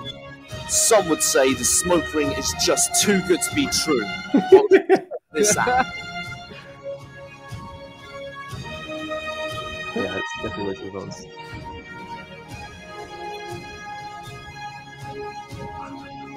I'm Tom Elderfield, and this is the smoke ring. You don't look the same at all, eh? Like no, the end of that, the end of that video compared to now, like when you were showing, looks like a totally different person. But I remember seeing that because you released it on April Fool's as well, and people went nuts. And I was like, guys, this is April Fool's. Like, there's no we had way. to make another video being like April Fool's. Yeah. I was getting messages non-stop. I was like, April Fool's. I literally had a copy and paste message of like, this is an April Fool's. Here's the reveal video. I apologize. Yeah. It's the April Fool's. It's an apologize. That's great though. That's great. But here's the hardest prop I've ever not made. Should I say that? Like, I'm going to tell you guys a trick idea that I've had for like the last however many years, I've never been able to make it because I used to make tricks on my Instagram a lot and like just for entertainment purposes. Yeah, it's in that book. Page. I think it's page 7 because it's one I haven't been able to figure out. Like I said, it's the balloon kiss that made me want to buy that ring. Oh, right. Exactly. Everyone loves a kissing. It's just a little smooch. But yeah, I used to do loads of tricks on my Instagram just to show cool ideas to hopefully like inspire other magicians / get me jobs. And this is one I've always wanted to do, but I've never been able to make. But it's a really cool trick. I think you guys are going to love this trick. The moment I say this trick idea, you can see it in a telly show, and you'll be like, "Oh, it's cool." So this, please don't. If you are going to please don't do it. Actually, please don't do it because I want to do it. Share with me some ideas of how to get it made. I don't know whether I should be sharing it. I'm going to share it because it's a cool idea. At least you guys can hear a really cool idea. Give me credit. Don't steal it. Please don't steal it. Okay. So what it is I want a jigsaw puzzle, and I want to like pretty much complete it apart from like 3 or 4 pieces in the middle. And I want to be like, God, I really struggle with jigsaw puzzles as I put in the last 2 pieces. It's like, yeah, really hard. And this is like a kid's jigsaw puzzle. Like it looks really childish. It's like, I really struggle with these. Yeah. And I've got 1 piece left. I go, oh no, sorry. I don't struggle with putting them together. No. I then peel up the lines of like the jigsaw puzzle and it turns into one solid board apart from the 1 piece. I say it's the taking it apart that I struggle with. And then I take the final piece, put it in, click, and the lines around that also come off of the final piece, right? Nice. And it's now just one solid board. So that's like the trick. Now, I've got all the methodology and everything all sorted. But what I'm really struggling with, and this is like, if anyone's got an idea, because I went to see if I could do laser cutting for this, is doing the black lines itself. If I was to give you a blank board, like a board, and I need to do black tape lines that I could peel up, that are a jigsaw puzzle style, I tried to get sticky back plastic laser cuts, but it doesn't work because it's so thin. I've even tried to get black paper cut, but it's, again, so thin. So then I tried even stripping electrical tape and then doing the design myself, but it just looked rubbish. It's really hard to get it accurate. So if anyone's got any ideas of how to get that design, literally the design of a jigsaw puzzle that's like 1 millimeter thick lines, that is like a sheet of somehow that I could stick onto a card. If anyone's got a way of doing it, please. Yeah. I have an idea for you. I'll tell you off camera for at least the last one to vanish. Maybe not all of them. It won't work for all of them, but at least for the last part. But that was on cool idea. Page 7. Yeah, it's definitely a cool idea. It's good. That's when the moment you said jigsaw puzzle, that's what I was hoping that the effect was going to be. So I was like, oh, great. I like the gag. Do you know when there's a gag in there where you go like, I really struggle with them, not putting it together, taking it apart. Anyway, there we go. Wow, it just got a text. Just got a text from Colin. He said dry erase marker and he rubs it off. But then how do you do like that perfectly? That's exactly what I was thinking. That's why I said I'll tell you off camera. But that's why I said it'll only work for the last one. Should I have not shared that? Oh no, Colin. But then if there's a stencil as well, but let's say there's a stencil to do it perfectly. How do you get the stencil? Wait, do you get a stencil made? Can you get a stencil made? You can make a stencil made. It's so hard because it's each individual blocks. The problem would be, and that's why I said it, you could only do it for the last block. You wouldn't be able to do it on a greater, like on a big full-size jigsaw, because erasing it would be like, right? It wouldn't be good. There's a material, but with the dry erase thing, you had a white, like a clear sheet, then you could draw it on, and you'd have to create a like. This is the closest I've got actually, was to print on a clear piece of acetate the design, and then instead of peeling up the line, which is what I wanted to just pick up the plain acetate sheet. Yeah, that could be done, but it just it's not as good. Kick, I've seen. Well, speaking of the dry erase thing, though, I've seen a material like, if you were to take dry erase and it's mixed with another type of ink and basically like it's dried and it basically becomes this kind of like sludge almost that like when it fully dries, it just completely peels. Like it's like a tacky, like almost if you were to think of the material of electrical tape, it's kind of like that consistency, but like you could peel it away super thin. The only thing is that my thought would be that it would be so fragile that you might end up with a bunch of broken bits. Like to have it cleanly peel away would be, you nice, just got to use plasticine. Sorry, but what about like electrical tape? Is this a good idea? Would it work? Sorry, we're literally just doing a magic jam session now. 3D print it. Is that ridiculous? Oh, you could 3D print it. Is that ridiculous? Yeah. I don't know. I don't own a 3D printer. No, you could definitely do thin enough lines. Oh, you know what there is also as well now is there's those 3D pens that you if you take the 3D printer pen, you draw it in on all of the crevices, and then you have one connected piece. Yeah. You can't make a 3D print as a stencil. Okay. I'll do it. There we go. There's a little jamming idea for you guys. Magic jam. Do you want to hear another? We could just do a magic jam. That's it. There we go. What's the next trick?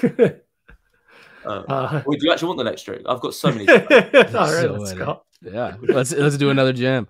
You should do that for your pet. Oh my gosh, we totally. Actually, there is a gimmick that afterwards I want to jam with you on because there's one that I'm like working on. But I have a few different methods, and I haven't decided on which one's the best method to go with. Here's a funny one: is waiting for him to get thin black licorice to make the lines off and peeling them off and eating them. Is that did he say like an actual edible jigsaw? So if you had black licorice and you cut out the pieces and made it, then you could take them off and eat them.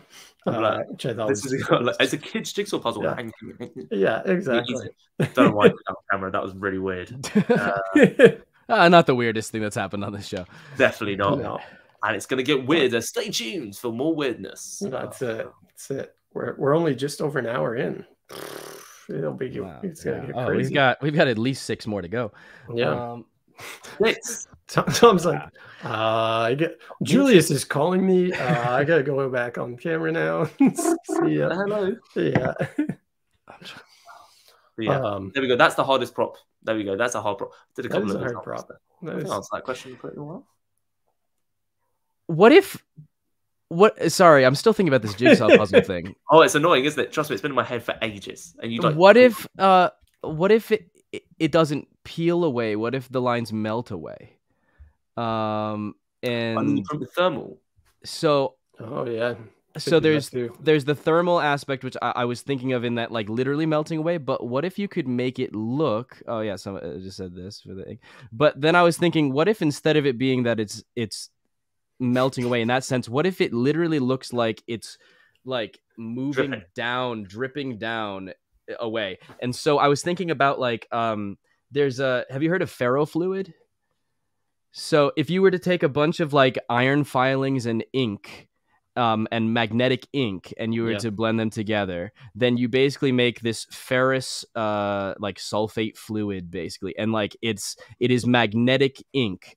So it moves if you have a magnet underneath the object. So you could literally have a large magnet that goes across the entire top strip of the jigsaw puzzle from the back, and then all of the lines are drawn in with this ferrofluid, and now that moves pulled on a thread, and now the whole thing drips and dissolves down and collects at the bottom. And I don't know, might be kind of interesting. Rough reset, but that might be a fun visual. Yeah. Really fun visual. Mateo says you should use it with an electromagnet. Just gone 3 of spades and just watch the ink drip off as it then turns into another card. Wait, we're going crazy here. We're literally doing a jam session. Joseph just says use disappearing ink. So you have a certain time limit to do it. It's shoot it quick. Everyone's gonna do it. This is what it looks like if you take ferrofluid and you put it on a table or something, and then you put a magnet underneath. This is what it looks like. It's kind of crazy. Lindsay says I've never heard of phallic fluid. Well, he did say the thing that makes him laugh the most is his willy. So. I did say that. You did say that. That's on the internet forever. There forever. Yeah. But this is what ferrofluid looks like if you put I feel like I've seen funny enough, a viral video of this stuff. Yeah. Yeah, it's kind of weird. But yeah, it's interesting. But I love the image of pulling this fluid down with the magnet and it follows across the table. Anyway. So I just saw this comment saying, "Is it cake?" I have seen that. Have you guys seen that Netflix show?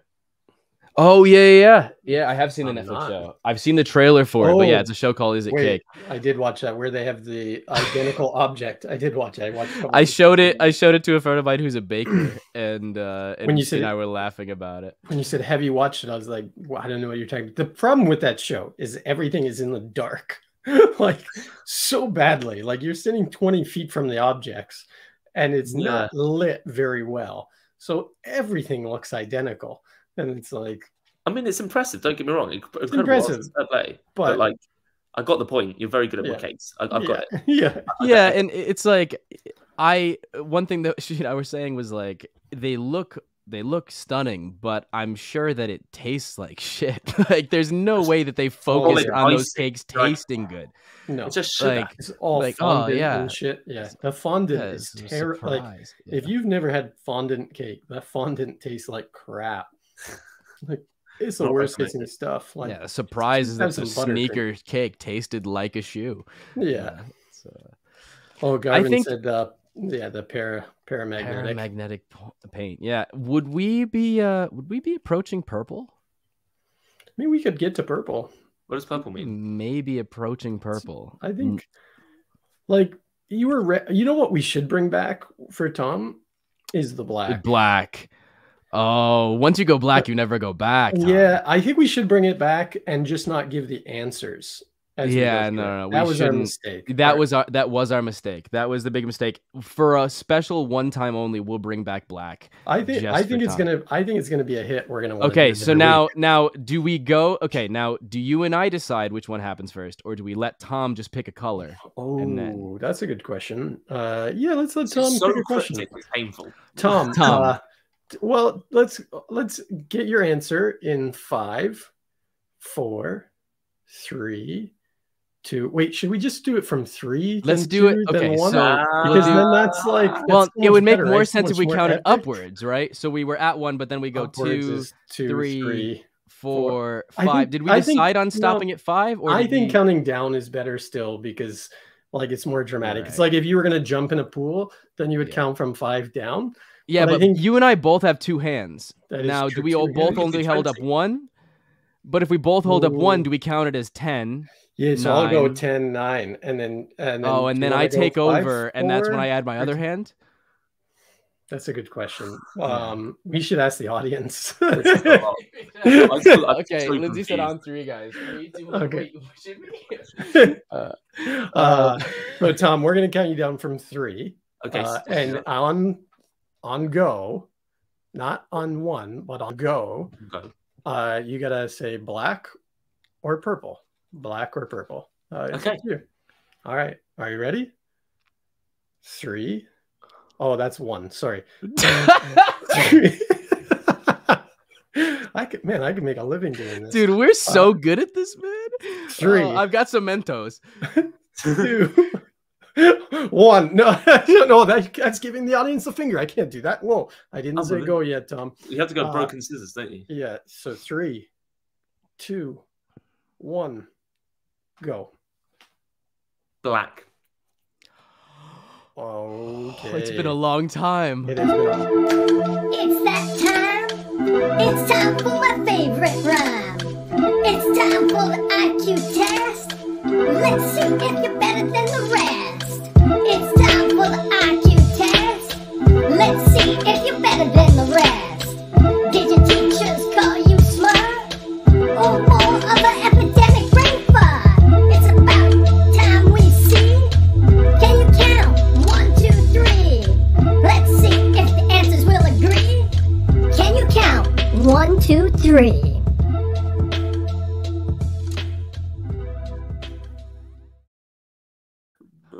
Love IQ tests. Yeah, it's been too long. It's been way too long. I love Tigger T. Yes, epidemic brain fart. It's been way too long for epidemic brain Joseph, fart, bro. 1, 2, 4. You can't do it. 1, 2, 4. Oh, Ryan, just make sure that I'm not flashing anything. No, all is good here. Yeah. All right. Yeah. I think we just asked the question. We don't need to. We're not going to give the answer. Oh yeah, because we're not. Yeah. Okay. Not going to give the answer till the end because I think that was our mistake when we used to do it. We used to give the answer, and they could figure it out. Yeah. So Tom, do you want to start? Sure, Tom. Did you get a peek of question 1? I did not. Okay, then question 1 is: how do you put a giraffe into a refrigerator? You open the door. Put the giraffe in, shut the door behind it. Question 2. Is that your final answer? Yeah, I heard that when I was a kid. I remember it. Oh, okay. Right? We'll see. Question 2 is, Tom, how do you put an elephant into a refrigerator? I hate to ruin it, but I think I've heard this. You open the door, take the giraffe out, put the elephant in, and shut the door. Question 3. Oh, God. The Lion King is hosting an animal conference. All of the animals attend except one. What animal does not attend? Elephant. Giraffe. Elephant. Elephant. Tom, there's a river that you must cross, but the river is inhabited by crocodiles. How do you solve the problem? Okay, I don't know this one. Right.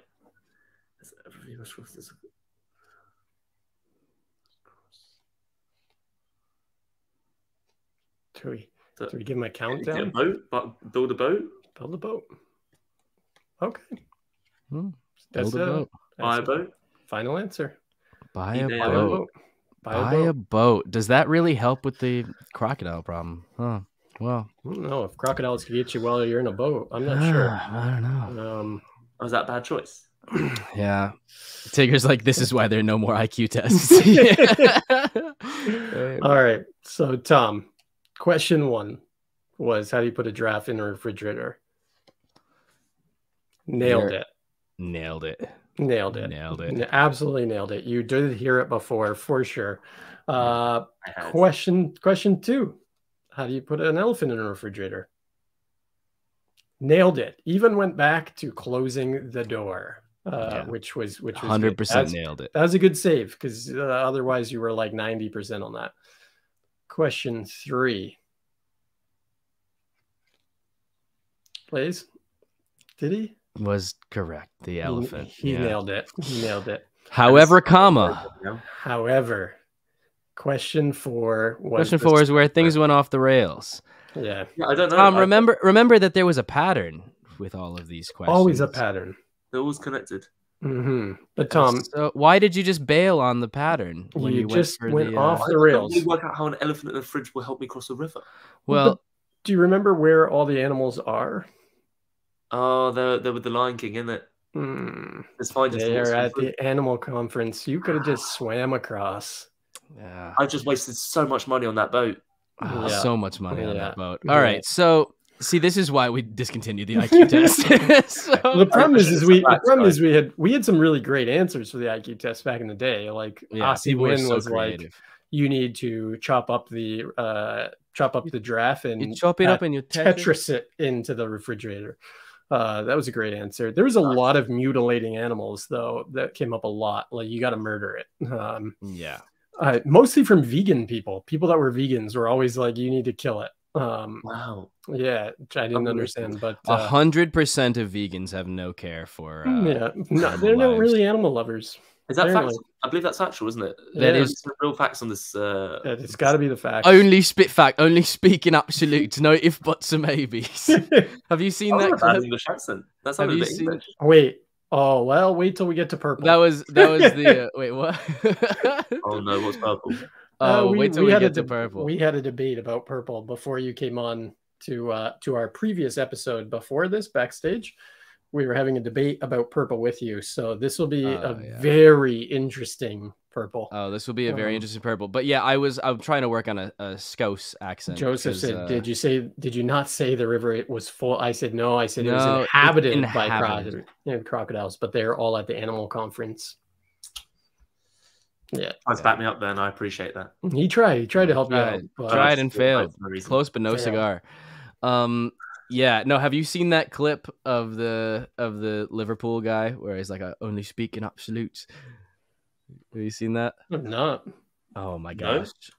No. We're pulling this up before we get to the main event of the evening. Our favorite part. Is purple your favorite part? Purple. Purple is. Purple's everybody's favorite part. Purple is everybody's favorite part. Yeah, like the whole episode so far, Tom, has been great, and it's been great to learn about all the work that you've been doing and really how it works, because we've actually talked about it a number of times.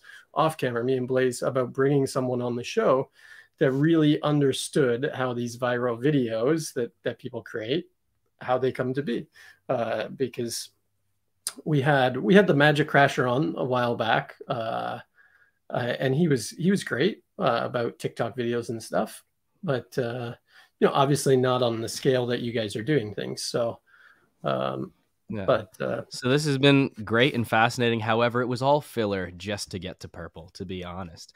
That's the real main event of the evening. No, it's been very valuable. Aussie Win was like, you need to take a photo of the giraffe when it's chopped up into a random arrangement. What?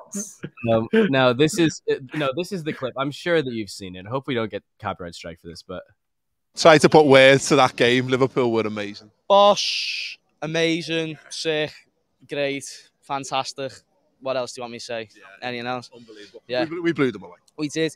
Every player was Bosh, and the one that I mentioned now, Sadio Mane. I said it last time I was on it. He's the best football player in the world. I don't know why he's laughing for. What, Chris? Why are you laughing for? Why are you laughing I'm being serious. I'm being serious. No, you see, I'm talking facts here. I don't do if, buts, and maybes. I do absolutes. And like if your aunt had balls, she'd be your uncle, but she doesn't, so she's not. Do you know what I'm trying to say? But I'm loving the way you say it. Do you know what I mean? So like, this guy needs to be on TV. His quality. He's Bosh. Chan's better than Hey. Look at this guy just came on. Says, is it true that Tom pooped on the kitchen table for dinner in Mexico one day and served it to the whole team? That is, bro. We kept that to ourselves. What's that about? You said you'd never tell anyone. Yeah. The joke was actually wasn't my poop. So, like, what? No. who must not be named. That's awesome, dude. Yeah, man. Yeah, you've not seen that clip before of the. Did you? No, I haven't. Oh wait, may I just also say, although that would seem like a jokey comment of like people, mad stuff happened in Mexico. So I wouldn't. Yeah. To be fair, I wouldn't blow it past if that actually did end up happening, but it didn't. We should bring Julius on as well, just to get the clear facts on this pooping on the table. Right. Julius, if you'd like to hop in, I'll send you this link right now. We need the absolute truths, the facts. No if, buts, and maybes. If your aunt had balls, she'd be your uncle, but she doesn't, so she's not. Dude, are we gearing up for purple? Now we've had some debate on purple. We've had some debate on purple, so this will be great. So this is when Tom regrets coming on the show. Yeah, Tom was like, "We're having a lot of fun. We jammed on your idea. It's great." We didn't bring you on for fun, Tom. We brought you on to settle the debate. Are you ready? Mm-hmm. Right. Yeah. Am I? Yeah. Ready or not? No. Yeah. Yeah. Lasagna. What's your favorite genre of lasagna? Meat. Lasagna. Veggie. Lasagna. Plain. Lasagna. Saucy. Lasagna. What's your favorite genre of lasagna? Color. I cut it short. I cut it short. Now, if you'd like to resume, that's only half. That's only. I was vibing. That's only halfway through the song, by the way. If you'd like it to get even more uncomfortably long, we can totally do that. That's always the best part of the show. I think I've got the idea. Oh, like, but do you? RB said, "Oh, awesome." Was worried I missed this. I mean, if just in case you forgot, what we're talking about here is lasagna. Okay. What the F? Why so short? Yeah, they're a little bit pissed that we only played half of the song. So Tom, wait. First, can you settle a debate between me and Blaze? Can you say lasagna? Lasagna. There it is. I win the debate. Yes. This guy thought you were going to say lasagna. No, that's not what I thought you were going to say. That's what he thought you were going to say. How do you say it, Bruce? I say wait lasagna. till you hear Blaze's. Wait till you hear Blaze's English accent saying lasagna. Bro, it's not just an English accent. Okay, it's a very specific guy. Okay. So Gordon Ramsay, I learned how to cook from watching all of his videos. And he did this recipe years ago, and he said lasagna. So I was like, lasagna. So I was like, all right. Well, almost sneezed that. He may have had an itchy nose and gone, lasagna. That's what I said. That's what I said. I said there was steam in his face. He was like, just said it once. He just like stiffed up a bit. That's it. That's it. Because then they did a voiceover of him, and he clearly says lasagna. No, he says lasagna again. Lasagna. Right. Lasagna. For those of you who are interested in settling this debate, check out this week's episode of The Weekly Patter. It's only available to patrons. So if you join our Patreon, you can settle this debate and see. But we have an important question for you, Tom. In case you forgot, we are talking about lasagna. Okay, so just a refresher. Lasagna. What's your favorite genre of lasagna? You've kind of blown my mind because I didn't realize there were so many genres of lasagna. There's a lot. Is there? Well, we figured that out on this show.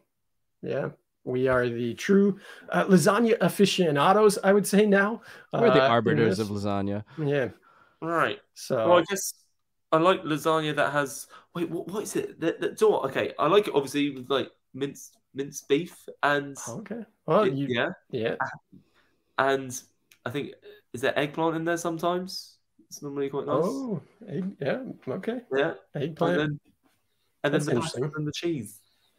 Right? So if we were thinking of this in terms of music, right now you're naming instruments, but we're really looking to define a genre here. York chords. Wait, what? I'm really confused. Wait, you want a more specific lasagna? No, we're looking for a genre, you know?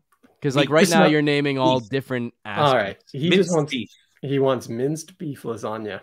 Minced beef lasagna. I actually thought, Tom, on the episode before, I said that I thought you were going to go with a veggie lasagna. And I'll eat it. I'm really unfussy if I'm being honest. And I only said that because I said the photo that I made for the Instagram post today was you looked a little thinnish. So I thought maybe Tom is not a meat eater. Hey, I'll have you know, while in Mexico, I was working out 3 times a week. Hey, I found that out now.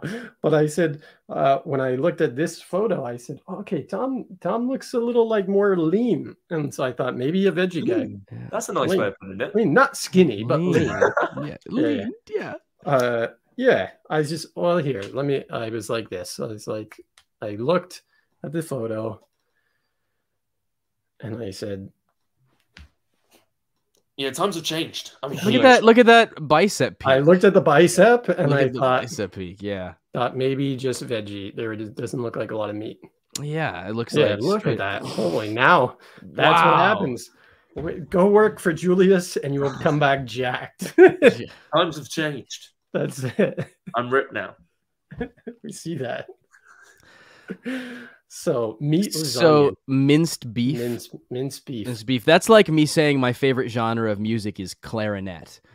Like it's not exactly the. Oh, he's pushing you hard today. I'm just messing with it. No, it's fine. It's fine. It's fine. It's fine. It's fine. I can't think of another answer. Like what more can I add? We've had some good ones. I had high hopes for you, Tom. Steve Valentine was triangular. I tell you what will be weird. Banana lasagna. That's what I like. Yeah, what that one? Normal lasagna.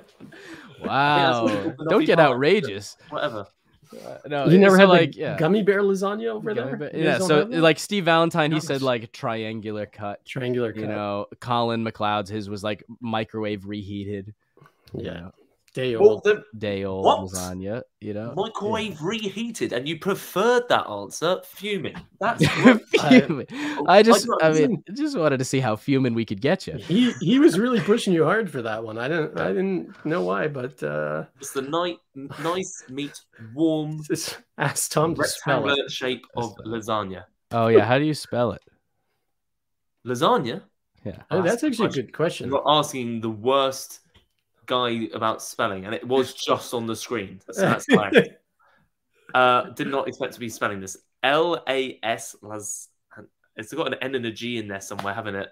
I know it has. Oh, you're asking the worst person, Las. It's actually this is a good question. G-N. ASE. Oh, that's wrong. I don't know. Did you say ASE? We were so close, and then it went off the rails. That is very wrong. Yeah. Let me just Google it. He said Siri, how do you lasagna. spell lasagna? Lasagna. Oh. Lasagna. Not with an E? Oh. There's an E in there? Oh, lasagna! Yeah, did you see on there? It was spelled with an E. I didn't see it. What did it say? Lasagna! Well, that's incorrect because I just asked Siri, and Siri knows. So we've learned there's a differentiation. What we learned was that lasagna with an E is just one single sheet, or like that. Just the pasta itself is called lasagna with an E, but once you put it all together, it's lasagna with an A. Well, yeah. I've learned something here today, and I kind of love it. There you go. An A gets added when there's meat and sauce and cheese. We need to think of a magic. We need to think of a magic equivalent to that. Yeah. Something where it's like, it's spelled completely different depending when you add it into the context. Lasagna is for simplified English. Okay, so now we have a follow-up question. There is a follow-up to the lasagna. Okay, so because we've been on the lasagna for quite a while at this point, and that took up a lot of airtime. I'm quite impressed with that, to be fair. Now let's say, we're not even halfway done. This is what our TikTok is all about. We're crushing it on TikTok. Okay, so imagine that you have a minced beef lasagna. Right? Oh. You've just baked a minced beef lasagna, and then so hot. You bake a second identical minced beef lasagna. Identical. Also steaming. 2 of them. Steaming. So now, Ryan, you want to take it away? Oh, yeah. Then you take the second beautifully baked minced beef lasagna and you place it atop of the first identical minced beef lasagna. That's a big lasagna. Do you now have 1 lasagna or 2? That's a good question. Very good question. 1. Because like if you took a sandwich and put another sandwich on top of a sandwich, you sometimes have multiple layers of sandwich. It's still just one sandwich, right? I mean that quantifies our beliefs. I think. Yeah. That is right, though, isn't it? Is there a right answer? I'll be fuming if there's not a right answer. If this is just like in theory, I'll be fuming. I will say this. Brent Braun asked, like, at what level of stacking lasagnas does it equal 1 still? Because like, is it infinity equals 1? Infinity, mate. Yeah, infinity. As long as it still stacks. As long as it stacks on top of each other. But I'll tell you what, if you had 1 lasagna, cut it in half, you got 2 little lasagnas there. Here's an interesting thing. Jeff Hobson said this last week. We never said that you take it out of the glass. So we just said you stack 1 lasagna on top of the second lasagna. So does the glass in between make it 2 lasagnas? Well, mine was in foil, first of all, and I flipped it. Okay. There you go. And he flipped it. Done. Well, which is perfect because we only sell 1 variation of the Lasagna Mathematics merch. And if you go to allaccessmagic.com/show, we're a full-on show, man. You sell merch of lasagna. Are people wearing these? Lasagna Mathematics. Lasagna Mathematics. 1 + 1 = 1. Lasagna Mathematics hoodie available at allaccessmagic.com/shop. We go big or go home. Feel free to hit me because that's Tom, outrageous. Tom, you're not going to Magic Live, are you, Tom? I actually kind of wanted to. I really did, but they've sold out of tickets, haven't they? Like, you don't need to go to Tom, the convention. I could still get you a ticket. Could you? I'd be very tempted. I think I could go then. I think I could get you a ticket, Tom. Where is it? Got some pull. Yeah. But if you're there, Tom, you may be able to see some people wearing a Lasagna Mathematics t-shirt. If I'm there and someone's wearing a lasagna t-shirt, they may hit me. Sounds good. Now, if that person is me, or me, just like 10 of them. Yeah. Just whack. How many whacks do I get? But Tom, we're trying to do a lasagna eating contest at Magic Live as well. What is going on? Yeah. Really? Yeah. I thought they do magic lectures and stuff. Oh no! We've got Kenner as the referee for Kenner. Kenner is the referee. Yeah. Chris Kenner. Kenner. Magic Legend Chris Kenner's agreeing to referee a lasagna competition. That's it. What do you think is the podcast changing Magic? That's it. Yeah, changing it. Yeah. Yeah. What is going on with magic in America, boys? Well, and Canada. That is, yeah. Sorry. It's okay. Crazy. Lasagna. Fair enough. It has changed the world of magic one slice at a time. Once. Or two on top of each other. Still one. Yeah. One cheesy meaty slice. One cheesy meaty slice. One cheesy meaty slice. Okay, so that's been lasagna now. See? It works. It's infectious. This takes over the episode most times. Yeah. Because from now on, I mean, Kenner, he was going to ask his physics friends this question after, because the debate, and same with Brent. We debated with Brent for a long time. He was very angry about the 1 + 1 = 1. Angry? Yeah, I don't know.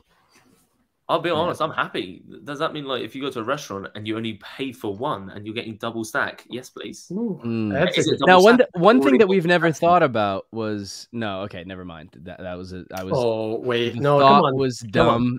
Ask the dumb question. Ask the dumb question. Say it. Say it. Say it. Yeah, come on, Rocky. We haven't even thought about rotating or horizontal. What if we put lined up? What if we have two slices of lasagna, 2 stacks of lasagna, right? And we put them next to each other, right? And like let them kind of. I mean, what if you were to eschew the top a little bit? Like now, does this become one long shuffling lasagna at the moment? What is wrong with you? This is crazy. He literally said before that he wanted to try to Pharaoh shuffle a lasagna. So I tell you what, a T-shirt with lasagna, that would actually be really good. Yeah, that's your next one. What's the next one? Yeah, that's amazing. Okay, we'll send you one. We got it for a price. No. This has been fun. Yeah. So if it's like that, no, it's 2 separate slices. If it's lined up perfectly, 1 slice. If they're next to each other, 2 slices. Oh, but don't you cut it into squares? So if you did it this way or this way, it's the same? No, rectangles.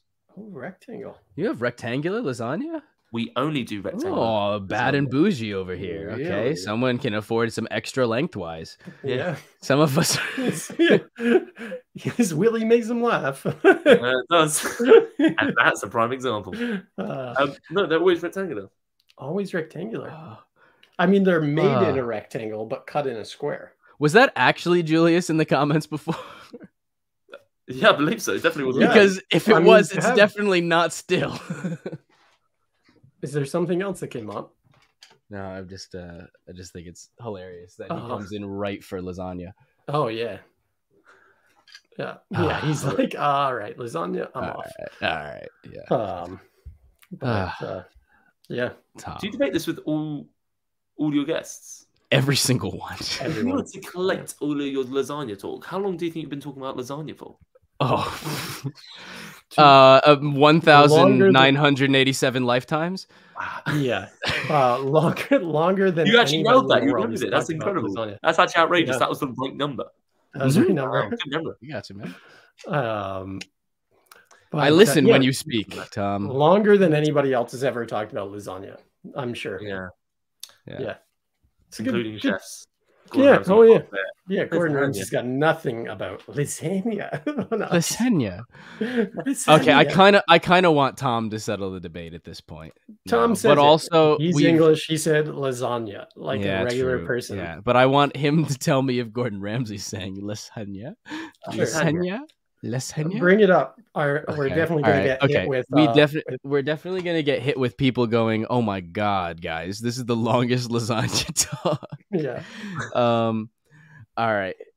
Gordon Ramsay. This is a recipe I watched in 2014. It is leek, mushroom, and tarragon pasta, or pasta. So it's pasta, not lasagna. But the type of pasta he uses is lasagna with an E, right? Oh. Okay. Wow. That is true. So one layer. One layer, right? And or no layers. He just uses the sheets. And maybe if you change, if it's an A, maybe an E or an A at the end. That's not going to change the Z. Or lasagna. What if you did one half where it just was one layer and one that had multiple layers? Would it be a lasagna? Oh. Would you have to do both letters? Lasagna. Lasagna. Lasagna. Lasagna. Beautiful. We're literally watching Gordon Ramsay. Wait. Okay. Magic show. Lasagna. Beautiful. Lasagna sheets. Just gonna drop the sheets. Lasagna sheets. That's what I said. He says lasagna. He says lasagna. No, he says lasagna. Lasagna. Lasagna sheets. Just gonna drop Lasagna the sheets. Yeah, lasagna sheets. water. Lasagna? Or lasagna. He's saying lasagna, not lasagna. Dish like this, but they work brilliant. No, you got to keep going on there because then he says it. The voice never says it. He said it again. Okay, ready? Lasagna sheets. Just gonna drop the sheets. Okay, so here. Beautiful. Lasagna sheets. Just gonna drop the sheets in to the water.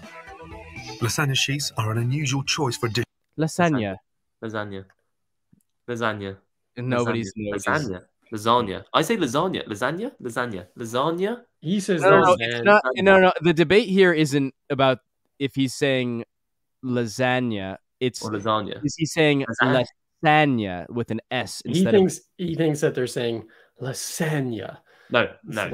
Blaze, you've gone crazy. And he's saying lasagna.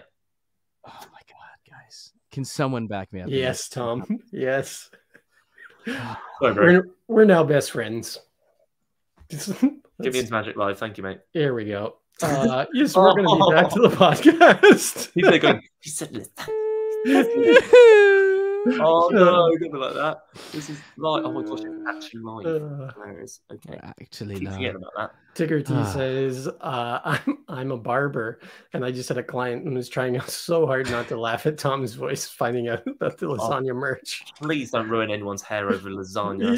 Yeah, can you imagine? Looking like lasagna. That's it. Just layers. Oh my gosh, Ryan, what if you got lasagna? I do get lines and everything put in my hair sometimes, but I don't know, lasagna.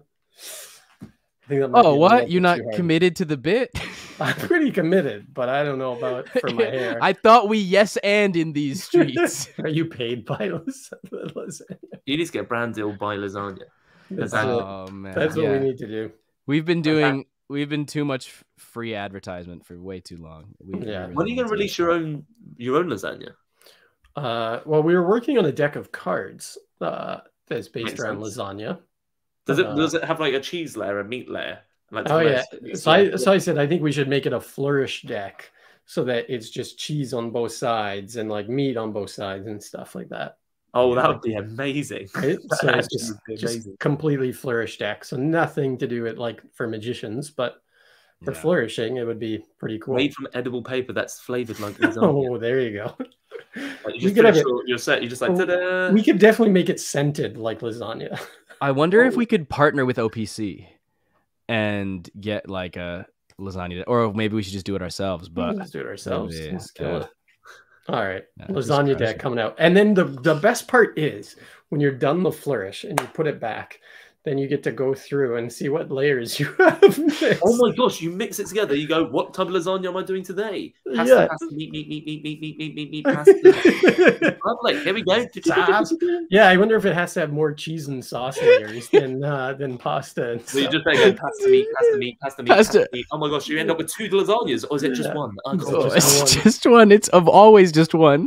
As long as it's one deck. If you do an anaconda with it, you've got a really, really tall lasagna. Can I also point out that the lasagna there that Gordon Ramsay was putting in there to boil was rectangular? Rectangular sheets, but I think we still cut it. Square. Well, rectangles. I know your mum's knife. Say says that you must do it just for the meme. Yeah. Just for the meme. My name. We've been talking lasagna for an obscene amount of time, but I love it. What's your favorite food, Tom? Did you say it earlier? You said Chinese food. Chinese. I love Chinese food. Okay. Well, we still never hit the last couple questions of the 20 questions. So just the last few. If you could remake any movie and star in it, what would it be? Did we hit that one? No, we did. No, you did. You said Harry Potter. Yeah, sorry, you said Harry Potter. Yeah. Okay. So, Tom, would you rather feel like a potato or look like a potato? Ooh, deep. That's a good one, actually. Feel or look. I guess I deal with a lot of emotions anyway. I'll just feel it. So vain. No. Yeah. You both at the same time. Like it's like, oh, it's really gritty. Dude, this is the show, man. If you had one wish, what would you wish for?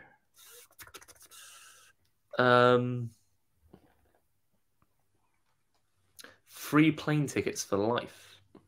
Oh, that's a great. That's actually choice. a good wish. That's probably potentially one of the best ones that we've had. That's actually a really good one. Yeah. Almost realistic if you want a competition. Yeah. I think that's great. I think still Andy Gladwin had the best answer. What was his answer? That wasn't what would you wish for. It was if you won the lottery, right. What would you buy? And Andy Gladwin said Penguin Magic. Did we ask him that That's one? not funny. I don't think we guessed it. I like that. Fair play. That was a great answer. Good answer. And the last question: favorite toy growing up? I had a little stuffed toy it's a little stuffed dog called Flopsy. I've still got it. It's in my bedroom. Nice. Love it. So now, Tom, do you have a? We were talking earlier about like the sheer quantity of magic that you create and have created, and at this point, because of the amount of magic that you create and having to work under pressure, consulting for other people as well, and kind of scheduling your creativity, do you have a set process that you find yourself going back into each time? Is there a certain creative process, or do you find random inspiration? Like, Sorry, we've just gone from talking about lasagna back to actual magic. Okay, that's the show. You kind of caught me off guard with a real question. Yeah, you can see his smart brain was like, "What is going?" I was like, "Is this real question?" No, here we go. What's funny? I actually wrote a book. I know it sounds crazy. I actually wrote a book on illusionists. I called it Create Magic, where I remember this activity book where it literally was the activities that I would do. And one of the things, just to give an example, I basically talk about, obviously, if I told you create a trick, it's very hard to just create a trick. You need to narrow yourself down as much as possible. The more you narrow yourself down, the easier it will make it for yourself. And that's how I came up with a lot of my earlier on tricks. I would literally buy, for example, when I did the headphones project, I literally bought 100 pairs of headphones and I was cutting them up, doing anything I can with them. I was doing a thing that I like to call chameleon, which I was like, how can I make something look like headphones that aren't headphones? Is it made of cake, for example? But like literally anything that has a different material that can look exactly the same, but then has different capabilities to it. And that's how I came up with a trick release called Ripcord, because it literally looks like headphones, but it has different capabilities, meaning that you can achieve different effects. So yeah, I mean, there's so many different ways. I literally put together like 12 different exercises that I actually would do. And obviously when I'm putting these shows and stuff, I'm very limited to what I can do, but that actually helps me. It makes me be able to create a broad variety of tricks. It's actually only a couple of shows I've worked on where they've gone, hey, we have nothing, create magic. And I've created my own boundaries. I've been like, right, we're going to film an episode on a beach. So what can we do on a beach? And I was like narrowing it down that way. So, but yeah, there's obviously loads of different like hacks and cheats of how to create tricks, which I've done along the way. But there's so many. It just becomes like a muscle that you're just in your flow, and you could just keep spitting out things. I think it's very important as well to actually have really bad ideas. Like if you get shot down by someone for saying that's a bad idea, that you need them to leave the room, because you need to have the bad ideas to have the good ideas. And in fact, from the bad ideas can spark a good idea. So if you're in a team and you find someone in the team just keeps shooting you down but not giving solutions, I think that they're not a good consultant.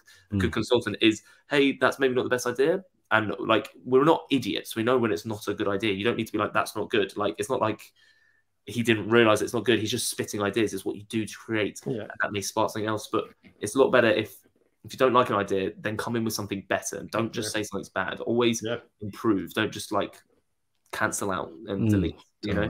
Yeah. But yeah, basically just have loads of bad ideas. Sometimes you may have a good idea. Yeah. Absolutely. No, that's a really good piece of it. The idea of like creativity through constraints, and that the more criteria that you put on yourself will actually unlock new ideas. So I think that deserves a gold nugget mic drop right there. Brilliant. Tigger T says, "Can you ask Tom why his Willie makes him laugh?" I don't own one, and now I'm curious. I don't own one, and now I'm curious. Tigger is a female, and so she doesn't. I'll tell you why. It's just a funny thing, isn't it? Like Blaze did it earlier. He made a joke about Willie. Like when people talk about things, you say, "Oh, I can't wait for it to get bigger." Then you just think about your Willie, and then you go, you know, it's like you can make anything just inappropriate. That's true. Everything can be an inappropriate Willie joke. I don't actually think it's funny. Like he's great. Yeah. He's all right. Don't worry about it. I'm not going. No, this is such a weird conversation. I regret it. So great, right? That's the best part about this show is it can go off the rails at any moment. Any time. And it's the only show that intentionally derails itself on a consistent basis. So far from magic, but then we reel it back in, and then we get a valuable answer. You know, like, we try to do a ratio of like 2 to 1, like 2 great answers, 1 off the rails crazy thing. Okay, well. We are very far off that rail. We've had 1 great answer.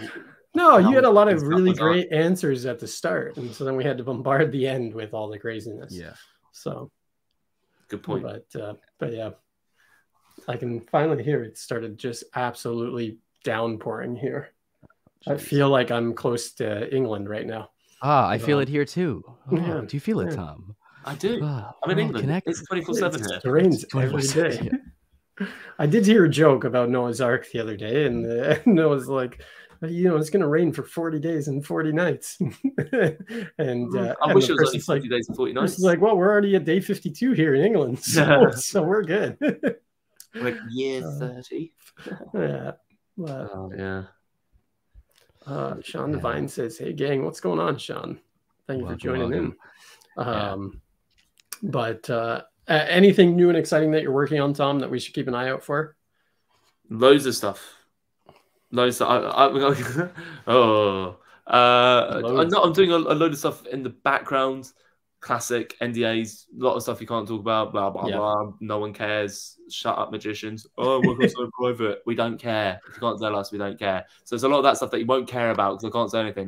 Nice. But I do want to release some more tricks soon. I do want to post some new original tricks on Instagram because I kind of I used to do it all the time, but I kind of felt like everyone just was not original, and I felt like loads of my ideas ended up getting taken and released for tricks anyways. So I was like, why would I bother just putting ideas on Instagram? I've got my jobs. You know when I'm not working is when I'm posting my magic on Instagram. That basically means I'm looking for a job now. I've been quite good. I've been quite lucky over the last few years. Nice. But when I get a chance, I'll post some cool stuff on there just to show everyone that I still do create some really cool tricks. Trust me, I do create some cool tricks. Nice.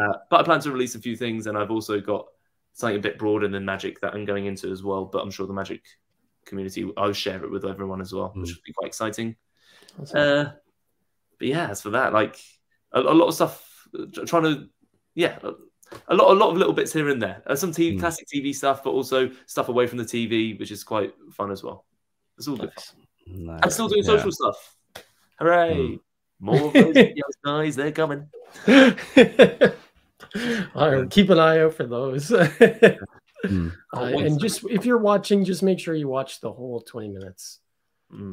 Oh yeah, or skip forward, but make sure you skip all back. 3 ads, so I get my 0.001 pence. Yeah, there you go. That adds up. Yeah. Now, do you enjoy working by yourself on projects? Do you prefer working with a team? Do you miss having the team like in Mexico when you're working with them? Are you going to assemble your own Avengers? It can vary. Like sometimes I'm very if I'm in my zone and I'm very good on my own, I feel like I can deliver stuff on my own.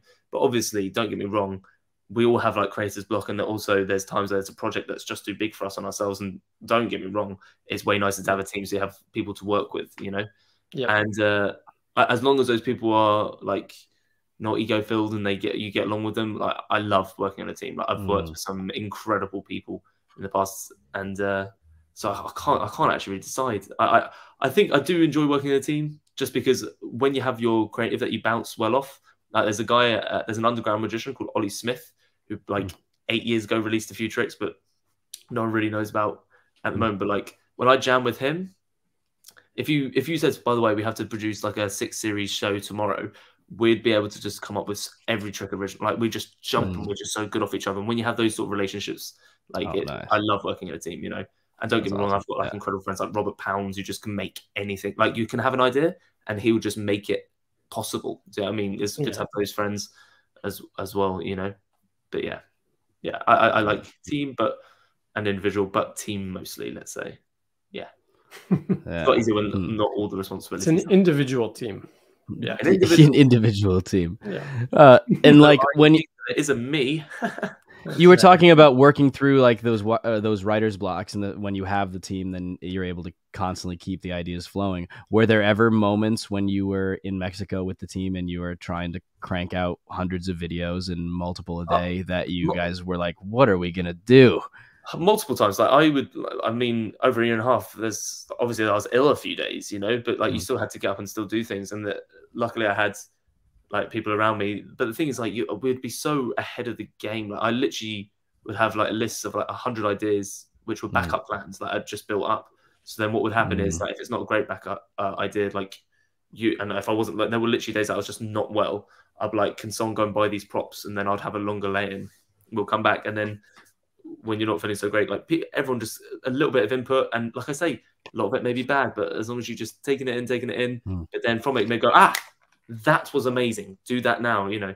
So yeah, there were obviously like writer block days where you just, like I say, every single day. I tell you what, when you get to day 300, every day, it's hard to comprehend, by the way. Like over a year, it was a year and 3 months. I think over that time I had about 20 days off. But I didn't have weekends. That wasn't the thing. Like it was non-stop. Yeah, it can be there. At times you wake up and you just think, ugh, but it always works out. I am a full believer that everything just works out. And I never have really, like, even on TV shows and live shows where there's major stress, I've never like freaked out. I've always been like, it will work out. Like, I will think of something. Like when there's points of necessity, like an idea will come, it'll all be fine, you know.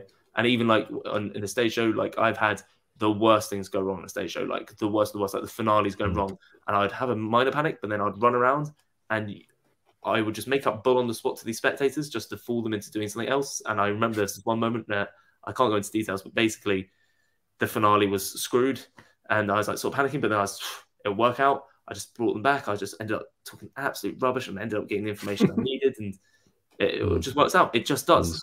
Yeah. As long as you believe it will, you're all good. Trust yourself. Yeah. I like that. I like that because I think that's one of the biggest things that people forget too. Is like you're saying, the finale is not working. You know, it's going to be a train wreck, but people don't know what they're waiting to see. Yeah. Right. And I think so often you see a magician and something is going wrong, and instead of just being creative on the spot and working through it, being that improv person, they're like, oh shit, this messed up.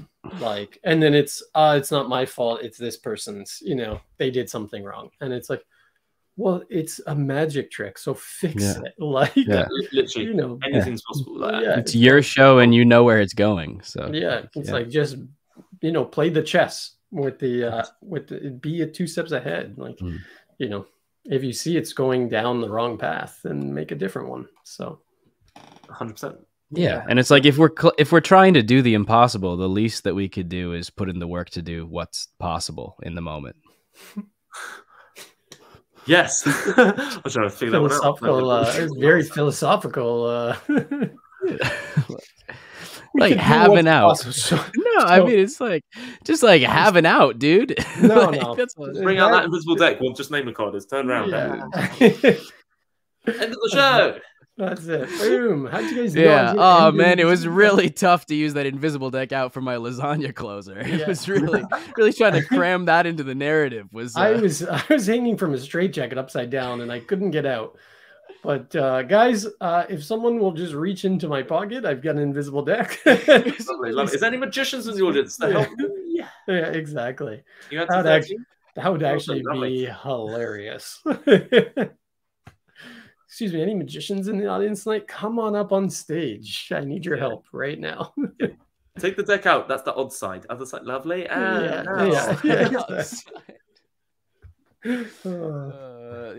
All right. Well, this has been an absolute blast. Thank you again so much for coming on to the show, Tom. You've been thank you for having awesome, me. Tom. It has been a lot of fun. Some very great answers, and really great to hear about the behind the scenes of what goes on in Mexico. Yeah. Shitting on tables. Yeah. Shitting on tables in Mexico. That's what we do. Yeah. That's how we roll. How you do. That's how you do. But don't let Tom serve you dinner. He might have shit on the table. Yeah. Yeah. Don't eat at Tom's house. You can't trust anyone in this content's house. It's not even the chefs. But thank you guys so much for watching. Make sure to follow us on Patreon, especially before Magic Live, so that you can help us. It's only a couple weeks left, so we can make this extravaganza, this giant party at Magic Live happen.